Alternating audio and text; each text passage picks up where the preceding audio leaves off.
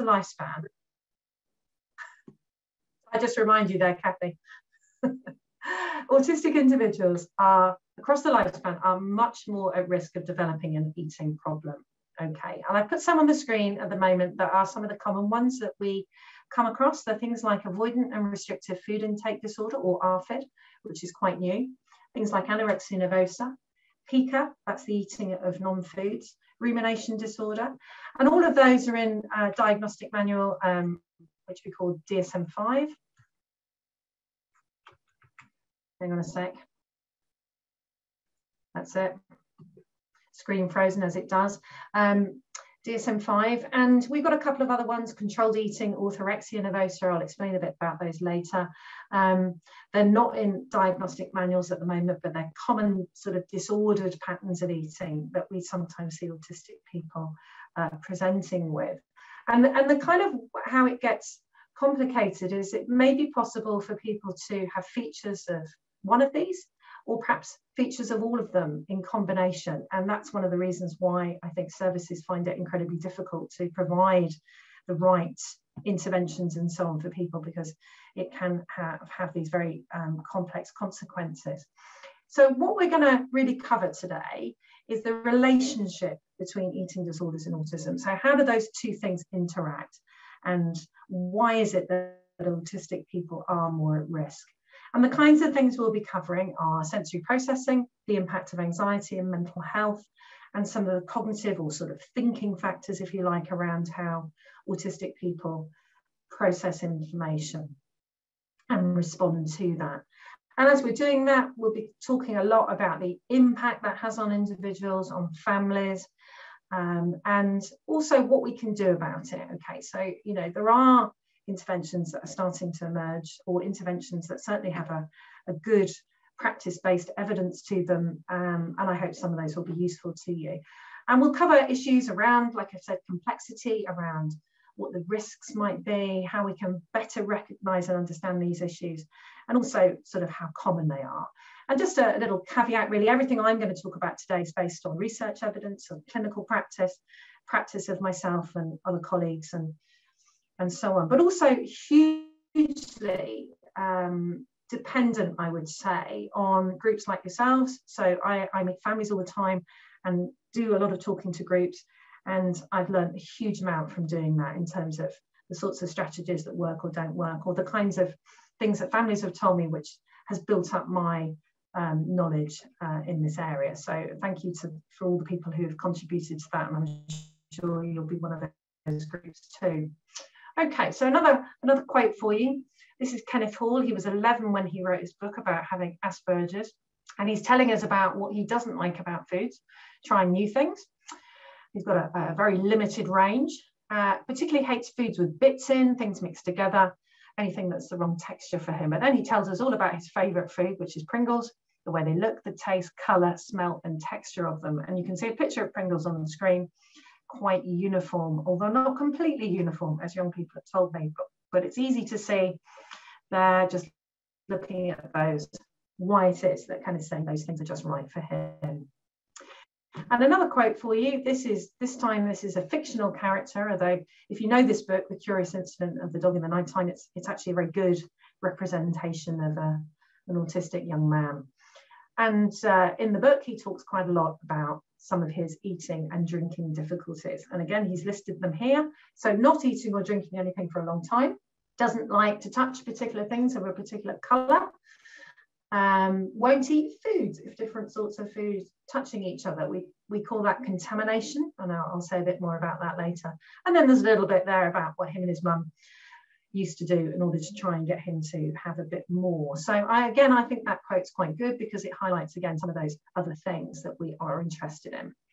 Okay, so when I used to work independently, which I used to do, I used to have a clinic based in Birmingham for this type of eating problem, this very sort of restricted eating problem, mostly with autistic people. I would ask families to bring a food diary with them of a typical day or a typical 3-day snapshot, what their child, young person, or if it was an adult, what they would eat. And over time, I would collate the foods and just have a look to see what were the common things coming through. So I'm going to show you some now.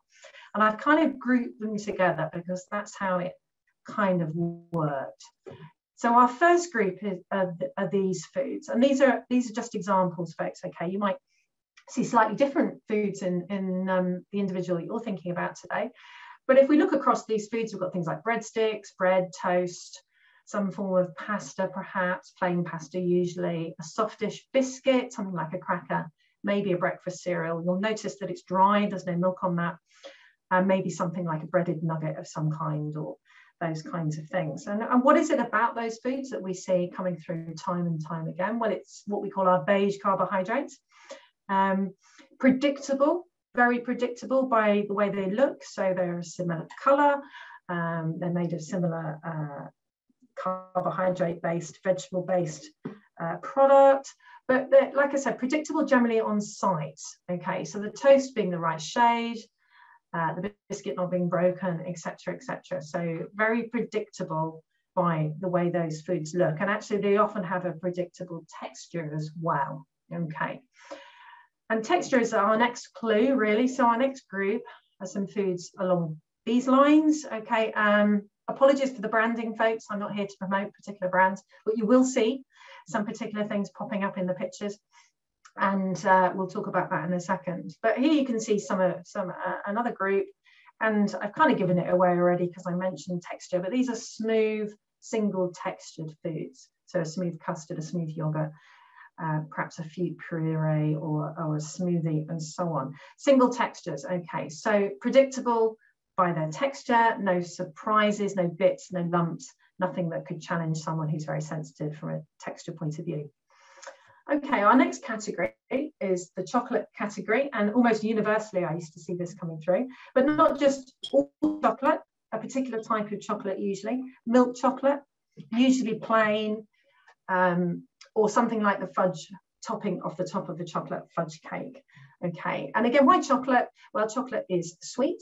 The only taste preference that we are born with as babies is a sweet preference, and that's because breast milk is sweet, so it directs the baby to that source of nutrition. So sweet foods are the foods that we generally find the most palatable, the most comforting, and probably the easiest to accept. Okay, and we'll talk a bit more about taste preferences a bit later on.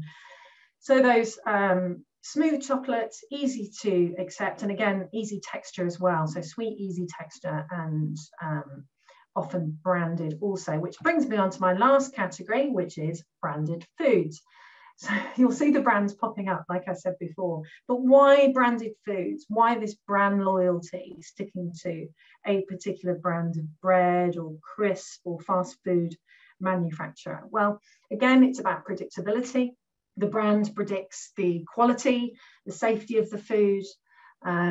You know, if you go to the fast food manufacturer that's on the screen there, you could go anywhere in the world and it would be relatively uniform. Okay, in fact, a young autistic man told me a few years ago that chicken nuggets only have 6 shapes from that particular manufacturer, and actually they make you think they're random.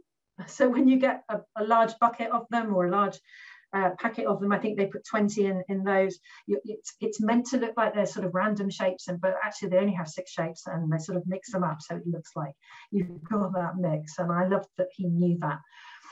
So yeah, predictable by the brand, by the way they look, and the uniformity of them.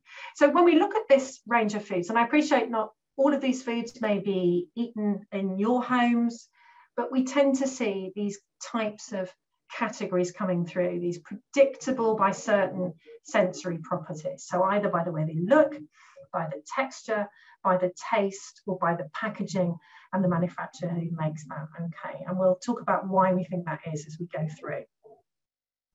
Another quote, and this is from Rachel, who I've known most of her life.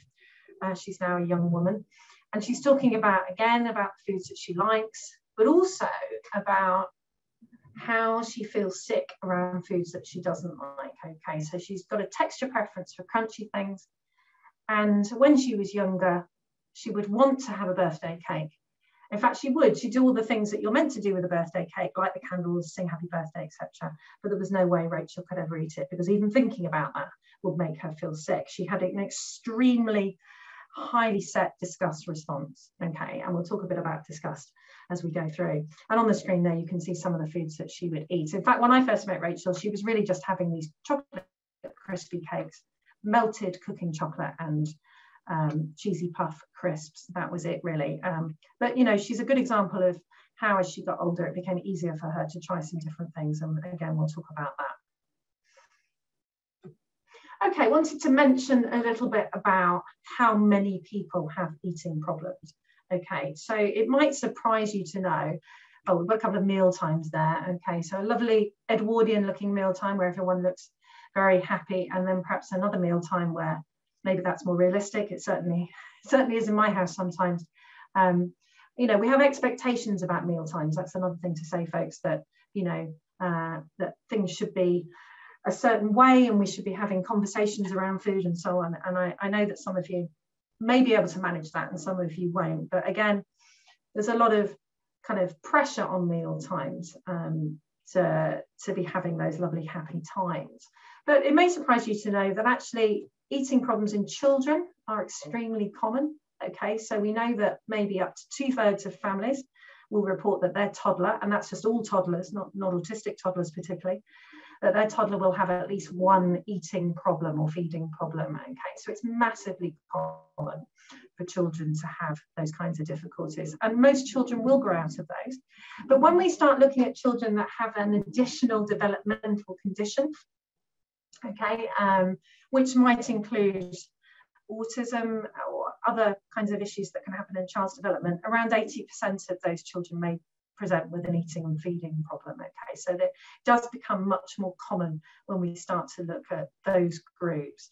And if we think about autistic children particularly, maybe we're looking at almost 90% who are also having those difficulties with food. And that matches, for me, my clinical experience. I've been working for 24 years now in autism particularly, and most of that time coming across eating and feeding issues, and it does seem to be one of the most commonly reported things, but not one of the ones that you get the most support for, I tend to find, and that's why we've got quite large numbers of you here today. I think it's a very popular talk generally, these talks that I do, because there isn't much out there, and I'm sure that's been your experience as well. Okay, so despite the high numbers, it's not one of the areas in autism that has had a lot of research done on it or information provided. Okay, if we think about something like anorexia, that's what the AN stands for there. We know that about 20% of women with anorexia have autism. And that may be diagnosed or undiagnosed. Okay, so we see an awful lot of women appearing in those eating disorder services, perhaps without the recognition of their autism, but maybe they go on to get that. So that's a huge number, actually. If we think the prevalence of autism in the population is between 1% and 2%, then we're looking at a highly elevated prevalence there in those anorexic populations. And we'll say a bit more about that later.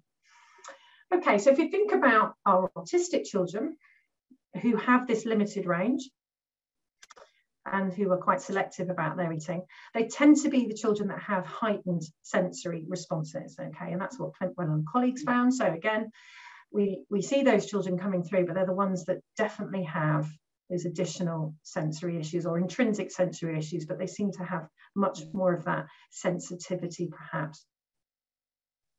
And many autistic children have what's called a sensory modulation disorder.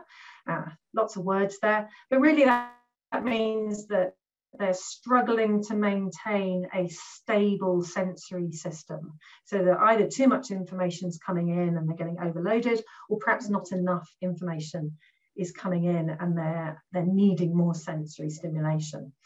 The best way to show this is to show you Oliver's foods. Okay, so this is a young man I used to work with. He was around 13 when I was working with him. He had autism and ADHD. And here are some of his preferred foods. And we can see that straight away they've got that kind of beige carbohydrate thing going on. There's definitely some brand loyalty for Oliver as well. So that was quite a standard picture for me. But then I found out that he liked these things too. So we've got a particular type of apple, particular type of pear, and these fruit winder sweets, which have quite a sharp, quite a yeah, quite a sharp, almost sour taste. But he really liked these things. So he liked raspberries, and then he liked these toxic waste and these nerd sweets, again, which have an extremely sour and sharp taste to them. And this puzzled me for a little while until he had a sensory assessment with a colleague of mine, and turned out that he was either oversensitive or hypersensitive, meaning that he was becoming overwhelmed quite quickly. And when he was feeling like that, he would reach for his beige carbohydrate foods. And in some respect, they helped him kind of bring that feeling of being overwhelmed down.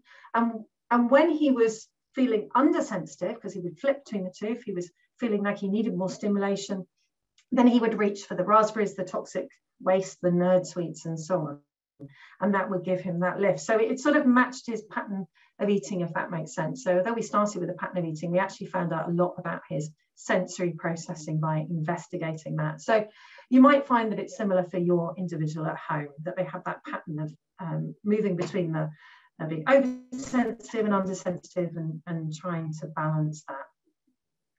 And I can't say enough, folks, that it's really important to get a good understanding of someone's sensory processing when it comes to food. It's so crucial to food and eating.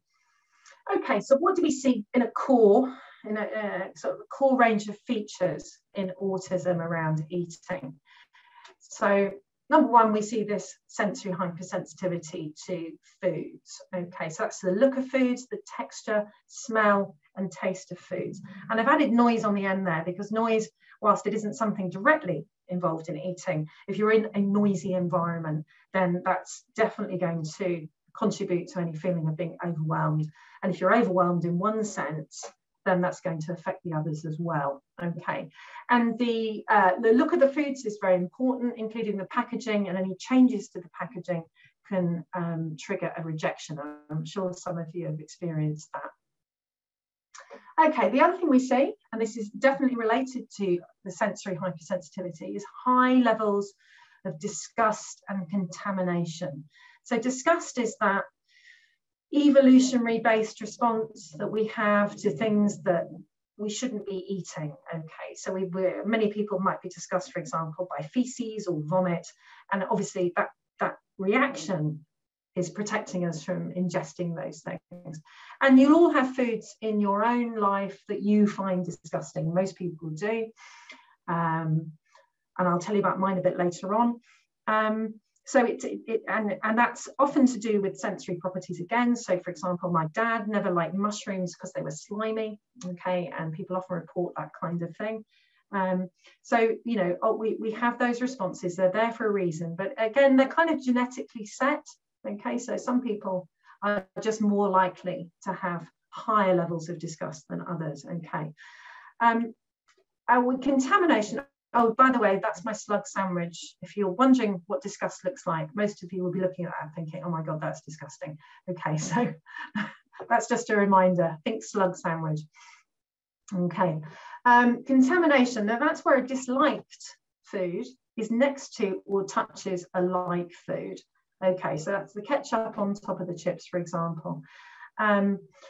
Unfortunately, all that tends to do is, like I said, contaminate that food, and it can be then rejected, if that makes sense. It doesn't work the other way around. You can't make a food liked by putting something disliked next to it. It only works in one direction, okay? And it's the reason why mixing foods together often doesn't work. It's the reason why hiding a food in another food doesn't work either, because it just serves to contaminate. So it's a reaction that we see quite commonly. And again, it's an important reaction that we actually all have. You drop something on the kitchen floor. If your kitchen floor isn't very clean, you're probably going to think, okay, I won't pick that up and eat that because it might get dirty and that might not be safe for me. So it's a good reaction. It protects the body from taking anything in that it shouldn't have. But what we tend to see in autistic people is that it's almost like an overreaction to it. So even with things that could be safe and absolutely appropriate for most of us to eat, can cause these really strong responses, either disgust or contamination. And of course, they are connected as well. Something else that we commonly see is something called neophobia. Now, some of you may have heard of that. it simply means fear of the new. So neo is new, phobia, fear, and it's where people will reject a food that looks different. Okay, so that's kind of what it looks like. There's also a bit of the disgust there. So rejecting the biscuit when it's broken, for example, because it just doesn't look the same as it did before. The other thing we see is a great deal of mealtime stress and anxiety, okay, leading to kind of strong routines, rituals, a lot of rigidity around meal times and feeding times, okay. I first met Rosie when she was about 15, and at that point she had extremely set patterns about how she would eat. She liked Coke Zero, but she could only have it in cans, and she could only have it in cans because if it was in a bottle, there was a risk that other people would touch it in the fridge and then she couldn't have it. And she would drink them, at very particular times of the day, and she'd have 4 a day. The number 4 was really important to Rosie, and she had a whole set pattern about how she would do it. And the eagle-eyed amongst you will see there's a couple of cans missing in that kind of setup. Mum collected the cans for me over a week so I could see how many there were, and I came halfway through the last day of the week, which is why there's 2 missing, if that makes sense, because Rosie hadn't had them yet, but she had some extreme routines about that. Same with this lad Jack here, who would only eat one particular type of cereal bar from a particular supermarket, and he would only eat that whilst watching a particular Bruce Springsteen video. So some of these routines and rituals can be very fixed and actually quite hard to move family life around. Other features that we see, okay, so this is really important. So we generally see, particularly in children, but also in adults, what we call good appetite regulation. Okay, what I mean by that is that enough calories are going into the body to mean that growth is okay, and sometimes also nutritional and health issues are minimized. Okay, so children that are growing fine don't seem to be lacking anything from the diet and don't seem to be any more ill than other children. And this tends to happen if we're allowing the range of foods that we know that person feels comfortable with. Okay, so whatever those preferred foods are. So, you know, I'm sure that will be the case with some of you. Of course, there are exceptions, and we'll talk about why that is. But what we see almost universally is this poor appetite recognition. Okay, so that's not noticing hunger or being full and not responding to those things. So children that aren't saying they're hungry, they're not going to the fridge to look for food.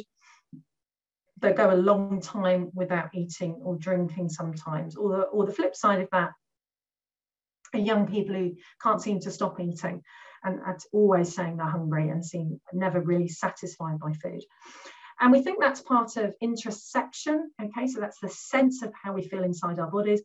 And we know that interoception's a very big part of the sensory profile of many autistic people. So an inability to really understand what's happening in the body. So that's quite crucial.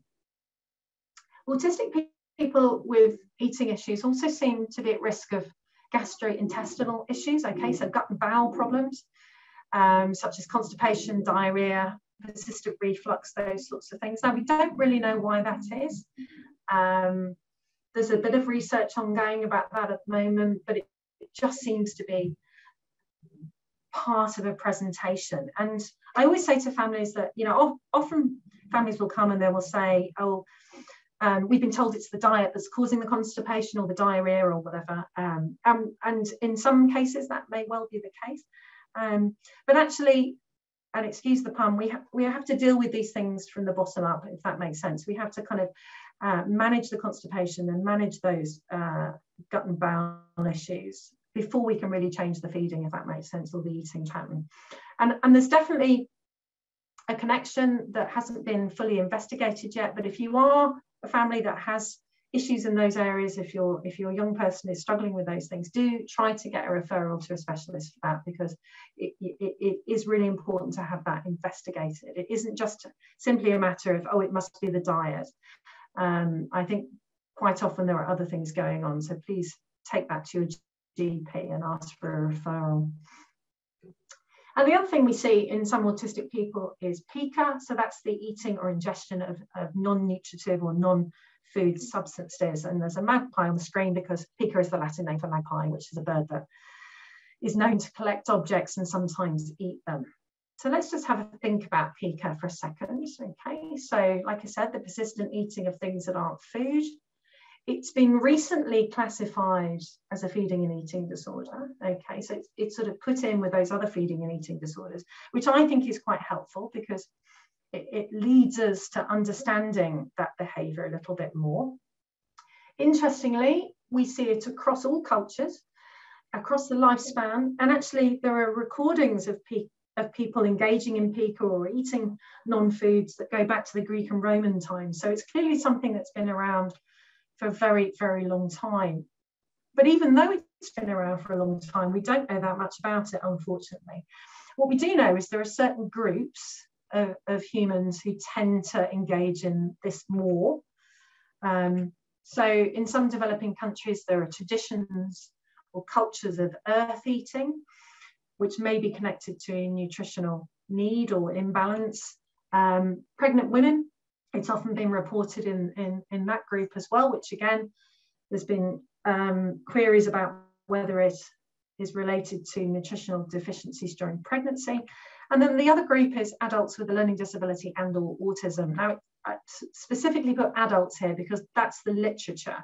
All the literature we have on pica is with adults, okay? It's very, very little about children and pica. So it's very under-researched and very poorly understood at the moment.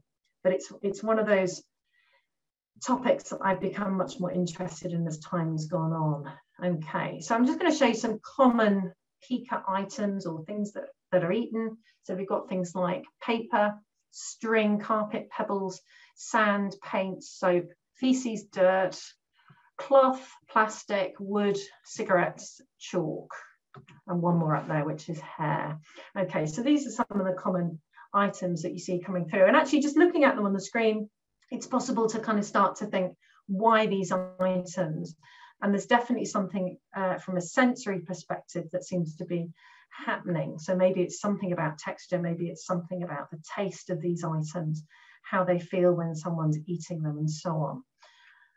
All right, we'll come on and say a bit more about pica a bit later on when we talk about interventions. But right now I want to talk about another eating disorder that is gaining prominence and actually I think is very applicable to autistic people, avoidant and restrictive food intake disorder. Some of you may have heard of it already, or ARFID for short. A lot easier to say ARFID. Okay, and like I said, we've had this diagnosis now since about 2013, and we're starting to see across the country and actually across the world more evidence coming out about what this eating pattern relates to, how we can treat it, and actually why do we see quite a lot of autistic people displaying this. Okay, so I'm going to put the diagnostic criteria up for you. Apologies, there's lots of words on this screen, folks, but I'm going to highlight the ones for you really, and we're going to talk about these in more detail going forward. So we've got this idea of apparent lack of interest in eating or food. Okay, so that's not being motivated by hunger or perhaps not recognizing hunger. Avoidance based on the sensory characteristics of food. And I think we can all agree that that's definitely something that autistic people would display. And concern about the aversive consequences of eating. So I've mentioned already this idea of disgust or contamination or high levels of anxiety about food and meal times and so on. So that relates to that. Now, there are some other factors in ARFID that we look at when we're thinking about this pattern of eating. So for some people, there is weight loss or faltering growth in children. For some people, there are nutritional deficiencies. Some people will need additional feeding. So enteral feeding is like being fed through a tube or having high calorie supplements. And then number 4 there, which is marked interference with psychosocial functioning. And I think that applies to just about everybody who has ARFID. The idea being that having this eating pattern really interrupts your daily life, either you as an individual, your family, what social activities you can access, how you go about getting the foods that you can have, etc., etc. So I think that's really crucial, and it's very good, I think, that the diagnostic criteria contains that. And then we've got some things that it isn't. Okay, so it's not that there isn't enough food available for someone, such as being neglected, or they're in a fasting culture, perhaps. It's not the same as anorexia nervosa or bulimia nervosa, and I'm going to say a little bit more about that in a moment. Partly because people with ARFID don't see their body shape or weight in a disturbed way. And lastly, if ARFID occurs alongside something else, such as autism, then it's possible to have both of those labels. And actually, I think that can be very helpful because it takes away the idea that somehow the eating pattern is just sort of part of autism and therefore that should just kind of stay over there. It actually highlights that it's clinically significant, perhaps, you know, quite risky for that person and ought to be getting some independent clinical attention, if that makes sense. So I think it's a very helpful label, and I think it's great that we're starting to see more services coming out. So let's think about some of the things in the label and how that might apply. So we've got this idea of sensory characteristics of food, and here's another quote from Sean Barron talking about his sensitivity to texture particularly. So he had to touch things first so that he could have some idea of what they'd be like before he put it in the mouth. He didn't like it when textures were mixed together, so noodles with vegetables or sandwiches. And again, he's talking about his experience of that. So there was absolutely no way any of this was going into his mouth, and that even the thought of it would make him feel sick. And you might find that some of the individuals that you're here to think about have those, like we said, very highly set disgust responses. I've certainly met a number of young people who can vomit at the sight of the food that they don't like, or if someone else is eating it nearby them. So really quite extreme responses. So how does sensory sensitivity really impact on eating? Well, we've got this idea around our own neurological thresholds. So that's our own kind of set point where we're at with sensory things. Okay, so for example, I can't wear wool, it's too itchy for my skin. So that's my neurological kind of set pattern. And behavior, and my behavior there is I don't buy jumpers with wool in them. Okay, so I just don't wear them, and that's my way of avoiding that. So there's always an interaction factor between what we're kind of set, our set innate reactions, and the behavior that we have around them. And this particular model, which is the Winnie-Dunn model around sensory sensitivity, divides up into kind of hypersensitive, okay, which is oversensitive. It's almost like too much information is coming in and is overwhelming a person, okay. And in terms of foods and eating, so being hypersensitive means you're more likely to refuse food, more likely to notice the appearance of food and changes to the appearance, more likely to be really sensitive to texture, not like messy hands, lumps in food and so on, more likely to experience that sensory overload. And if one is hyposensitive, so that is kind of like there's not enough sensory information coming in, so people are under stimulated, if you like, then people might try to get that sensory stimulation by putting too much food in the mouth. Perhaps they've got what we call poor smell or taste discrimination, so they're not able to tell the difference between taste or smell, for example, may display some sensory seeking behaviour, so seeking out strong smells or tastes, and we wonder whether that might be a factor in pica behaviour. Okay, so I find it quite helpful to split those responses like that and to think about how that impacts on food. And like I said, most people I meet are a combination of being hypersensitive and hyposensitive, but with the hypersensitivity often being the most obvious in their eating patterns. Okay, let's think about this idea of anxiety, aversive consequences of eating, and so on. Again, this is a quote from a parent that took part in some research I did years ago, and she's really kind of talking about this as a phobia. Okay, it's a genuine fear of food. It's not a stubbornness, it's not a reluctance to try something, it's actually a really fear-based response. And I think some of you hopefully can resonate with that and can know what I'm talking about. So we've got this idea of neophobia. We talked about that before. So that's the rejection of foods that look different. So we've got two biscuits, one's broken, that doesn't look the same, so I'm going to reject that. The toast is the wrong shade of brown, so I'm going to reject that because I'm very specific about how things should look.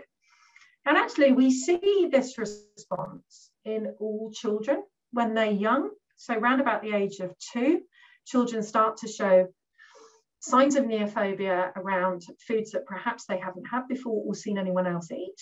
And again, we think that's a very adaptive response. It's on a continuum, meaning that it's kind of related to our personalities and how we're born. And the adaptivity of it is that as a child is becoming mobile for the first time, they're starting to walk and toddle about, we don't want them to start eating things that they haven't seen other people eat and may not be safe. So it's a response that we think has developed a little bit like disgust or contamination. It's kind of a protective response. And generally in most children, it decreases with age. So by the age of 8, most children have gone way past that stage, but it doesn't seem to just decrease in autism, okay? And we think that's because for most children, they copy other people eating. So they're looking around at what other people are having and they pick up those social cues. But of course, we know in autism that process doesn't necessarily happen. So that's probably what's going on there. But what we get are these very fixed neophobia responses that may go all the way through into adulthood. Generally, that means that the range of foods gets restricted to perhaps less than 20 foods. And it can be the kinds of foods that we were looking at before, perhaps our dry, beige carbohydrate or smooth textured foods, no sauces, nothing mixed together.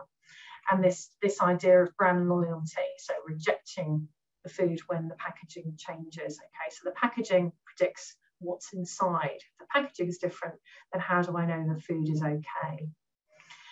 We also see a kind of family anxiety cycles developing, folks. And if you're stuck in one of these, my heart goes out to you. It's a really difficult issue to deal with, some of the things that we're talking about today.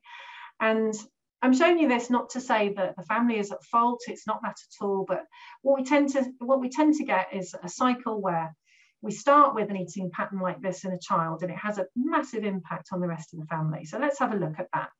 We've got a child with ARFID, and we've got those things that we already know about: sensory, neophobia, state anxiety. So that's anxiety in a particular situation. So for this, it's meal times. Perhaps they don't recognize their appetite, got a very restricted range, and maybe they're even losing weight. So what does that mean for you as a family or a parent? Well, obviously you're going to be anxious. It's going to send your anxiety through the roof. You're going to be worrying about the growth, the health, the nutritional status of your child. Perhaps you're worrying about where you're going to get these foods from because they're very specific. Perhaps you're even locked into some mealtime battles, and your stress levels are going through the roof. Okay. And of course, that spreads out to the rest of the family. Okay. Now, what tends to happen, unfortunately, when we become like that as parents, we end up doing what I'm going to call maladaptive strategies or processes or practices. Okay. And again, not blaming anyone if you've done this, but it's just we end up somehow doing things that we kind of know aren't really going to work. But in a way, we do them anyway because we're desperate. Okay. So perhaps we put more demands on the child. Please, please eat. Or you're kind of trying to push food on them, really. And unfortunately, all that does is raise the anxiety levels in your child. And as anxiety goes up, so does their sensory sensitivity and their rigidity. Okay, so they just kind of lock down really into a pattern of refusing more and restricting more. Okay, and that can often mean more weight loss, for example. And it kind of reinforces the ARFID. And of course, reinforcing the ARFID, all that's going to do to you as a parent is send your anxiety back through the roof. So you can see how this cycle kind of goes round, really. So again, not to blame families for this, but this is just what I've seen time and time again. And if you are stuck in that pattern, the best way for us to try and break it for you is to think about the parent carer worries, really, and to find ways of reassuring families about how we deal with this issue and what it's connected to. And that's what we're going to talk about in the second half of the talk, folks. I want to say a little bit now about, probably go for about 10 minutes and then we'll have a break if that's okay, folks. I want to say a little bit about people who have that kind of PDA profile or that demand avoidant profile, because I'm seeing more and more young people come through with complex eating patterns that have those kinds of issues, and the high levels of mental health and what that does in terms of eating, really. So Why do people have these demand avoidant profiles? Well, it's where high levels of anxiety and a desire to control can lead to these obsessive behaviours that develop, and perhaps they develop around foods. It's also part of what we might call an externalizing or internalizing kind of presentation. Okay, so externalizing is where you see the behavior, it's quite obvious what might be going on for someone, but when people are internalizing, and I know that we're talking today to predominantly a women and girls network, a female network, and we know that those internalizing profiles can be quite prevalent in that group. These kind of mental health or mental attacks on the self can be quite prominent. It's almost like a form of self-harm, really. And in this context, so an eating disorder therefore can be a symptom of that level of stress, okay, or it can be a coping strategy, or perhaps even both. So I've certainly met young women and young men actually who've told me that having an eating disorder, developing these sort of restricted eating patterns, was a way to self-harm or feeling in control of their body for the first time. And we know already that eating disorders seem to co-occur with autism. The question is, do they co-occur with demand avoidant presentations? I think they probably do, because if you look at the sorts of things that we've been talking about already, these are prevalent in PDA as well: sensory and cognitive differences, appetite recognition, anxiety, having routines and rituals, and perhaps some of these gastroenterology issues. So you can see there's a crossover there, really. So if we think about, if you have a demand avoidant individual at home who is resisting and avoiding the ordinary demands of life, how does that connect to eating? Well, eating breakfast, lunch, dinner, repeat. Eating happens every day, more than once a day. In fact, you know, it's very hard to get away from. So I often think about it as being one of the greatest demands that people have to deal with. We know people with PDA will use social strategies as part of their avoidance, and we see a lot of these in eating. So perhaps that was Greta earlier on saying that I've had enough, I'm not hungry anymore, or perhaps like, you know, people saying I've got a stomach ache, finding other ways to avoid eating. People with demand avoidant behaviour often appear quite sociable but lack a deeper understanding.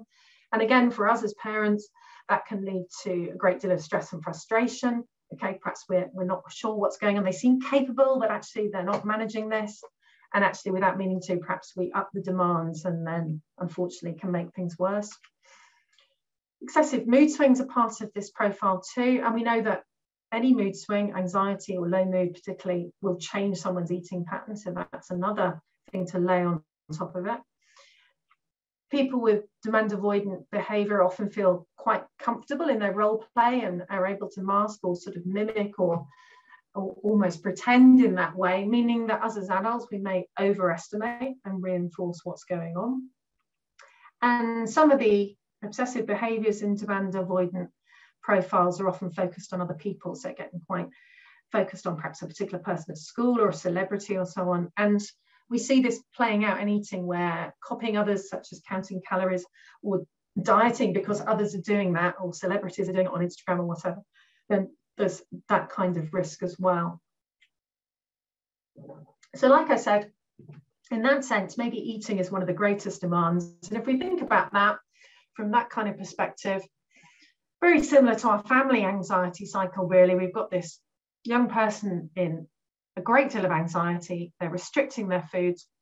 Maybe it's the range or the amount, perhaps they're over-exercising as well. It typically happens in adolescence and is sometimes quite hidden. Weight loss starts to appear, and of course you as parents are going to worry about that. Your stress is going through the roof. Your demands on your young person are going to increase because you really want them to eat. That's only going to cause those arguments, more anxiety, sensory issues like we said before, perhaps carrying on with some of those demands, which you know don't work, let's be honest, but you probably have got to that point yourself already, but it just leads to more restriction. And so we go round. And what tends to happen, I find, in these situations is, as the young person avoids the demands being placed on them, the parent has to take control, particularly around eating, because there's such a stress around that. And actually, if you're trying to do that yourself, you know you never manage to get it just right, do you? Cooking the toast to that absolute shade of brown is never easy. And in the end, it just leads to more battles. Okay, and I'm going to show you some things later on about how we kind of work with that demand avoidant profile. Okay, I think now might be a good time for a quick comfort break, if that's okay with folks. It's 8:20, so if we come back, would 10 minutes be okay, do you think, if we came back for past, Kathy? Think that would be all right? Yeah, that'll be fine. Yeah, fantastic. Okay, and then we can carry on with some more PowerPoint and hopefully time for questions at the end. Yeah, okay, so we'll Brilliant. see everybody at past. Fantastic.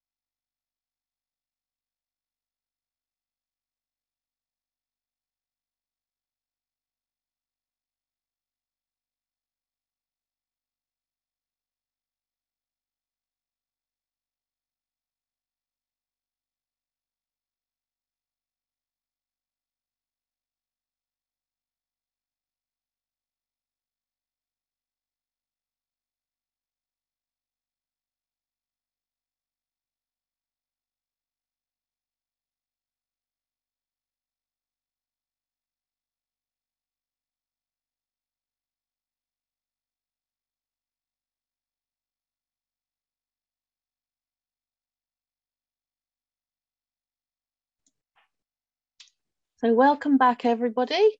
And I can see that Liz is there, and we'll get started again. We are collecting questions, so do continue to put your questions in the chat. I don't know, there are a lot of them, so I don't know how many we'll be able to get through, but we'll do our best. You're muted, Liz.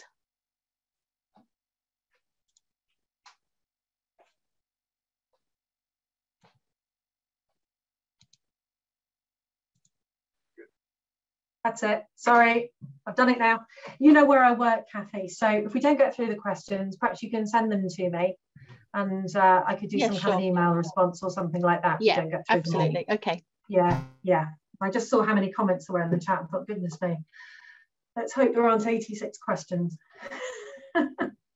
All right, so I want to pick up where we were before, folks, with a cup of tea, and start talking a bit about appetite and this idea of avoidant restrictive eating and how it kind of fits with autism, really, because I've mentioned this idea of appetite recognition, and that being one of the major issues that we deal with.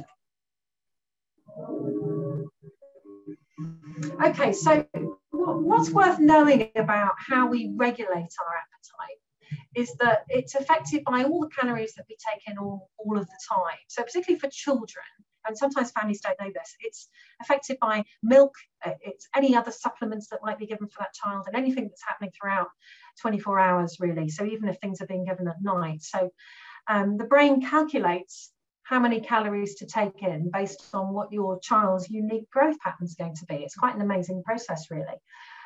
But we know that appetite regulation is affected by stress. Okay, so all of us will experience perhaps overeating when we're stressed, or undereating. People generally have one or other of those that they do. And unfortunately, with children particularly, we know that stressful meal times or any kind of force feeding, or forceful feeding rather, is associated with faltering growth for children, where there are no other kind of physical things going on. So it's definitely something that, has quite a major impact. For children with ARFID and this, particularly autistic children, this restrictive pattern, they tend to regulate well, as in they take in the right number of calories, as long as they're given those foods that they can tolerate and the ones that they're showing that preference for. But like we said before, it's the recognition and response to food that is often poor. So of course, not responding to hunger and thirst cues particularly carry risks of becoming dehydrated or dangerously underweight. And not responding to satiety or feelings of being full can have the risk of obesity or weight gain, of course. What we often see are children who compensate with their eating. Okay, so what do I mean by that? This is where someone is making up for lost calories. So I first met Will when he was around 17. He was at college. Autistic young man, and he was going away for the weekend for the first time. It was a college trip. He was very excited, but he was also very nervous. And because he was so nervous, he didn't eat anything for a week before he went, or had hardly anything. And then when he was away on the trip, he found these Frankfurter sausages that you can see on the screen. They come in a tin with sort of American flag branding on them. And he liked them so much, he ate 300 in the weekend. Okay, now that's obviously a huge amount, and people will say, oh, he was binge eating, he was, whatever. But actually what Will was doing, they've got about 40 calories a Frankfurter, so he had approximately 12,000 calories over that weekend, but he was compensating for the calories he hadn't had during the week. Do you see what I mean? So it wasn't like binge eating disorder, where people doing that and there's a very strong emotional and mental health component to it. He was simply making up for the lack of calories, okay? And that's something that we do see people doing. So not eating during the school day, for example, and then coming home and eating a whole loaf of bread, that kind of thing. And like we said before, these appetite responses seem to be connected to interoceptive differences in autism, so how we feel inside our bodies and how we can recognize that. So that not being able to pick those feelings up, I think, is crucial, because unless you're motivated to eat, and hunger is generally our motivation, then it can be very difficult to do that, particularly if there's not many foods that you want to eat anyway. Okay, we're going to talk now a little bit about rigidity in eating. Okay, so these are a bit more about these routines and rituals and what's kind of affecting that really. So another quote from a parent talking about the routines that her son has to have around his Kit Kats. And interestingly, tomato sauce has to be in a bowl beside the food, not on it. So that's his contamination response there. So what do we know about cognitive differences in autism? Okay, so we know that there are some differences in the way that autistic people process information in the brain. And some of these we think are implicated in some of these eating patterns. Okay, so we've got something called local versus global processing. That really just means you see the details rather than the whole, okay? And we think it comes from this idea of central coherence, meaning that in the brain, information isn't integrated in quite the same way. How does that play out in foods? Well, it's really about attending to the details, not the whole picture. So perhaps you notice that the writing on the biscuit isn't the same as usual, or you're paying attention to the fact that the biscuit is broken rather than seeing it still and that it is digestive that you usually like, okay, and then those foods get rejected. The other thing that we think is going on, so for all children, as they're growing and developing, they're learning to form categories in the brain of different objects. And usually this is about collecting sensory information and forming these overarching categories. So you know the dog next door. The dog next door is called Barney. It's friendly. It's got 4 legs and a waggy tail, and generally is quite friendly when you see him. And then you meet other dogs and you realize that not all dogs have tails, not all dogs are friendly, and they're certainly not all called Barney. But most of us can kind of have some sense of what the category of dog contains. But we think in autism this process is disrupted, and these categories don't form in quite the same way. And this must play into the kind of ability to generalize information that we see as part of autism. And how that plays into food is that means that it's very hard for people to generalize across one food to something that's even quite similar, to understand that they have those similarities between them. Okay, so it might be that, what's going on there? I've got some weird things happening on my screen. That's strange. Hopefully, I hope people can, I have no idea what those lines are. They've just appeared. Okay, that's really peculiar. Maybe they'll go away. So the child finds it difficult to form these categories and then doesn't generalize. So like we said, each new food or perhaps flavor or brand will trigger that. It's different, it's new, I'm not going to have it response. Okay, I'm hoping that's not going to stay on my slides all the way through, Kathy, but I really don't know where that is. It just popped up. Yeah, I think it's probably somebody has managed to do it by accident, I expect. Brilliant how these things can happen. It's like magic. Well, hopefully it won't be too much in the way. Okay, so if we think about this idea of categories, and if we think about our sort of beige carbohydrate foods, it's quite easy to see, isn't it, that perhaps one type of bread looks quite similar to another type of bread. So perhaps that's easier to generalize. Perhaps it's easier to generalize one type of pasta to another type of pasta and so on. But if we think about something like the category of vegetables, they all look different. They've got different textures, different colors, different shapes, etc., etc. Much, much harder to generalize. So this might play into why some of those foods are chosen and other foods are not. Okay, so we know that we have other differences as well. We've got this kind of desire for sameness, which really just means that people with autism often find predicting into the future or knowing what's going to happen next quite difficult. And that might play into these ideas of having quite fixed routines and rituals around food and meal time. So that might be things about what you have to do when you're making the food and how you're putting it on the plate, how many bits of food someone will accept, whether they use the same utensils over and over again, how they eat the foods, such as eating one thing and then eating the other thing, or avoiding methods of eating, such as using cutlery at all. And again, we've got some pictures. These are to do with Rosie again. I told you about the Coke Zero before, but she also liked these mini rolls. Remember, she liked things in 4s. So her dad would buy these enormous 12 packs because, you know, he thought that was better saving. But Rosie liked to eat in numbers. So she would either have 4 or 8 or 12. And when she was in one of her moods where she wanted to compensate, and then she would eat all 12 in one go. So it didn't always have a great impact on her really, but she had some quite strong routines about how she ate those mini rolls. Okay, I'd like to think a bit more now about anorexia and those type of eating disorders and autism, and just tell you a bit about that, because I think that's quite important, particularly for women, although we know that men and people who identify as male do experience those eating disorders as well. So I said before, we've got a really high prevalence of autism in eating disorder populations, okay? And if we compare that with between 1 to 2% in the general population, you can see that's incredibly high.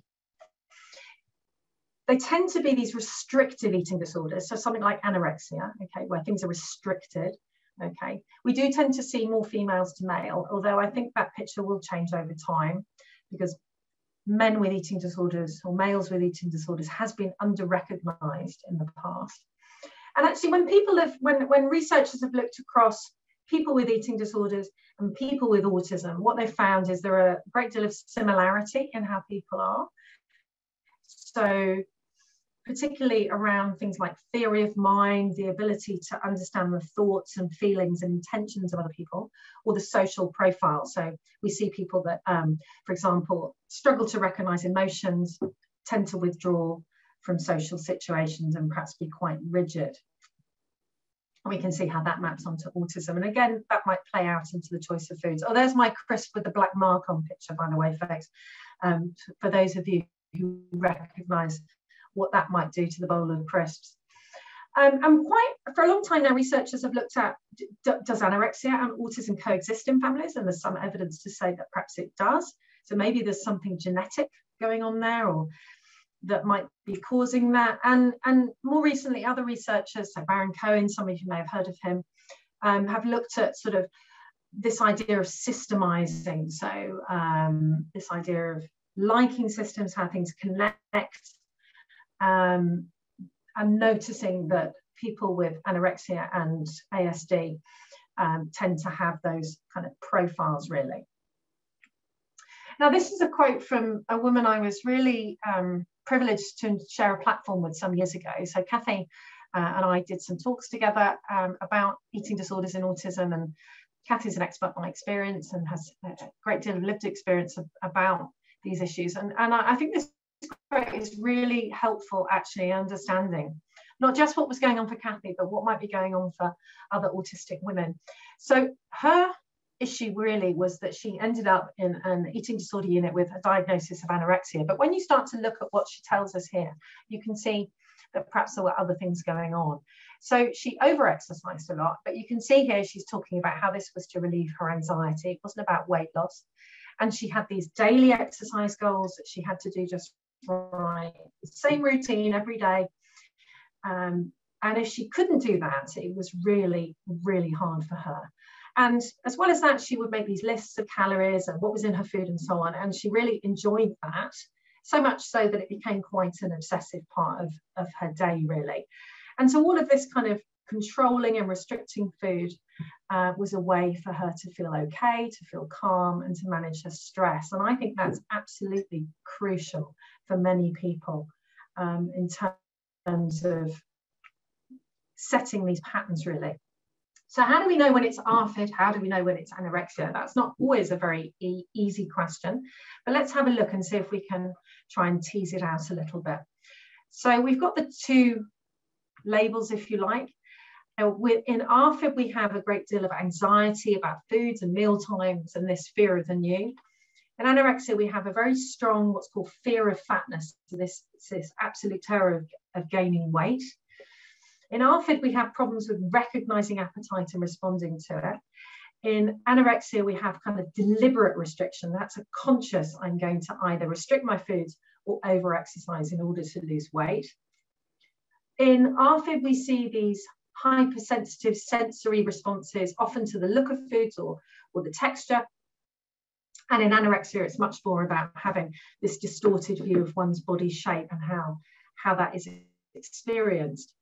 the types of foods that we see in ARFID tend to be those beige carbohydrates, smooth textured foods and so on. So perhaps the biscuits and the fromage frais. With anorexia, it tends to be foods that are seen as healthy or low calorie because, of course, someone's deliberately restricting to try and lose weight.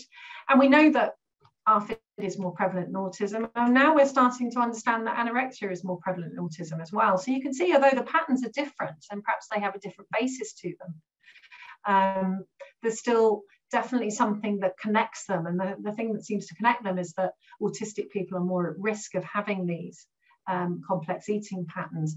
And if you are worried about, particularly about anorexia, and you're worried about an individual restricting the amount of food they're having, if they're losing weight, or if they're seeming to be exercising a lot and becoming quite obsessive about that, then please do talk to your GP or other health professional. So let's think about how we might try and discriminate this, if you like. Is it an eating disorder? Is it a disordered eating pattern? How do we work this out? Well, I guess the first thing to say is that for across the board with eating disorders, adolescence is always a risky time. I think it's particularly risky for autistic people and particularly risky for autistic girls. And we know that those pressures increase during adolescence. Extra anxiety. Is it harder for girls? Well, I don't want to genderize it too much. I don't think that would be right, but we know that, for example, the internalizing presentation, the masking, the fitting in does seem to be more prevalent in girls, and that hiding of things is definitely a risk factor. So we've talked a bit, looking at Kathy, around these strategies for controlling anxiety. Often the eating disorder is about that, so it's not always about being thin. That may be part of it. And perhaps someone's getting quite a lot of comments or validation, or even finding that they're able to socialize a bit more because people are recognizing and think, oh, you look great, you've lost weight, I like what you're wearing or whatever. And maybe that's, positive for them, but it isn't always about being thin. Often it's about food rules and having these routines and rituals. And of course, the underlying kind of factors that we've already talked about that we know are there in autism that impact on food, the sensory, the cognitive or thinking rigidity and flexibility, ability to recognize appetite and so on. And Baring-Cohen particularly talks about autistic girls developing these special interests in controlling calories and weight. And I've seen that as well. And that's something that Kathy has also talked about. Again, that was Rosie. And I mentioned before that I first met her when she was about 15. Well, unfortunately, she was in an inpatient unit when I met her for an eating disorder. She'd been given this diagnosis of anorexia. But actually, when we really looked at her eating pattern, she'd always had some sensory issues around food. And what seemed to have happened as she got into her adolescence was that the stress had become overwhelming for her, and controlling food had become a way of managing that. So it wasn't for her, it wasn't necessarily about losing weight. But positively for Rosie, she got her autism diagnosis while she was in that adolescent unit, which was really helpful for her because it was a way of saying, okay, so your autism is a big factor here, and helping her work that through. I'm really pleased to tell you that she did very well after that and managed to develop a really good eating pattern and lost quite a lot of this rigidity and so on. So sometimes the weight loss and the additional mental health issues does lead to a diagnosis of an eating disorder like anorexia, but it can lead to perhaps a bit more recognition of what's underlying that. And I certainly hope that we're starting to notice and pick up those patterns in eating disorder services a little bit more. But I still think we're at the early days of that. But I can't stress enough, folks, if you're worried about it, please seek professional help. Okay, talking about being worried about it, let's think about the impact of these type of eating patterns and come back to ARFID for a second. So if you remember in the diagnostic criteria, we had these things around some people lose weight and so on. So let's try and remember that the weight loss is generally minimized if we allow safe and preferred foods. So for some people, there's a nutritional deficiency as well. It tends to be iron deficiency anemia. And if you think about where we get iron from, it's red meat, it's green leafy vegetables, and those are things that are frequently not eaten. So that's the most common one. Having a supplement is a really good idea. If you can manage to get a vitamin and mineral supplement in someone, that's great. And also remember that a lot of foods are fortified. Okay, so this means that they've got extra things added in them. So often bread is fortified. Quite a lot of breakfast cereals are fortified.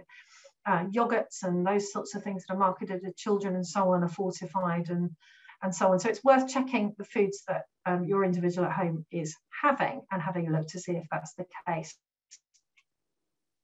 And it's very rare, by the way, for people to have to depend on tube or enteral feeding.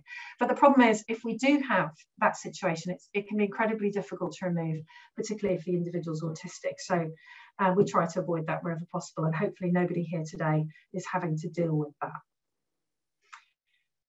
Okay, so we've mentioned a little bit before about this idea of functioning, psychosocial functioning, and the impact of that. The impact of that on people. So of course it has a huge impact on individuals and on the child, although often it's more on the parent and the family when the child is quite young. You're the ones who are worrying about it more. For older people, it can be very self-conscious, very limiting. Social eating can be a nightmare. And let's be honest, autistic young people are already challenged in those directions, so they don't need anything extra to make them feel different, do they, or exclude them from those situations. And of course, those worries about health, growth and nutrition and where to get the foods from can be really difficult for families. I wanted to say a little bit about sort of risk as well and impact. And I don't want to scare anybody here, okay, but it's really important to remember that we tend to see these eating problems in autistic people being perhaps at the more severe end than they are in people who don't have autism, okay? And it's because, you know, people with autism are dealing with this kind of cumulative effect of all these things that kind of pile out, the sensory, the cognitive, the anxiety, you know, all of that stuff. And it does tend to mean that they can be, you know, quite risky. And I always want to kind of raise that when I do groups like this, just because I want you to make sure you reach out to anyone that you can do in your professional networks to get the right help. Okay. I think particularly for females, and again, I don't want to genderize it too much because we know that young men can and people who identify as male can mask as well, but there's something about getting a later diagnosis, perhaps into later adolescence or into adulthood, that can trigger a lack of understanding and more stress, and then more of these eating problems. They tend to be more complex in autism.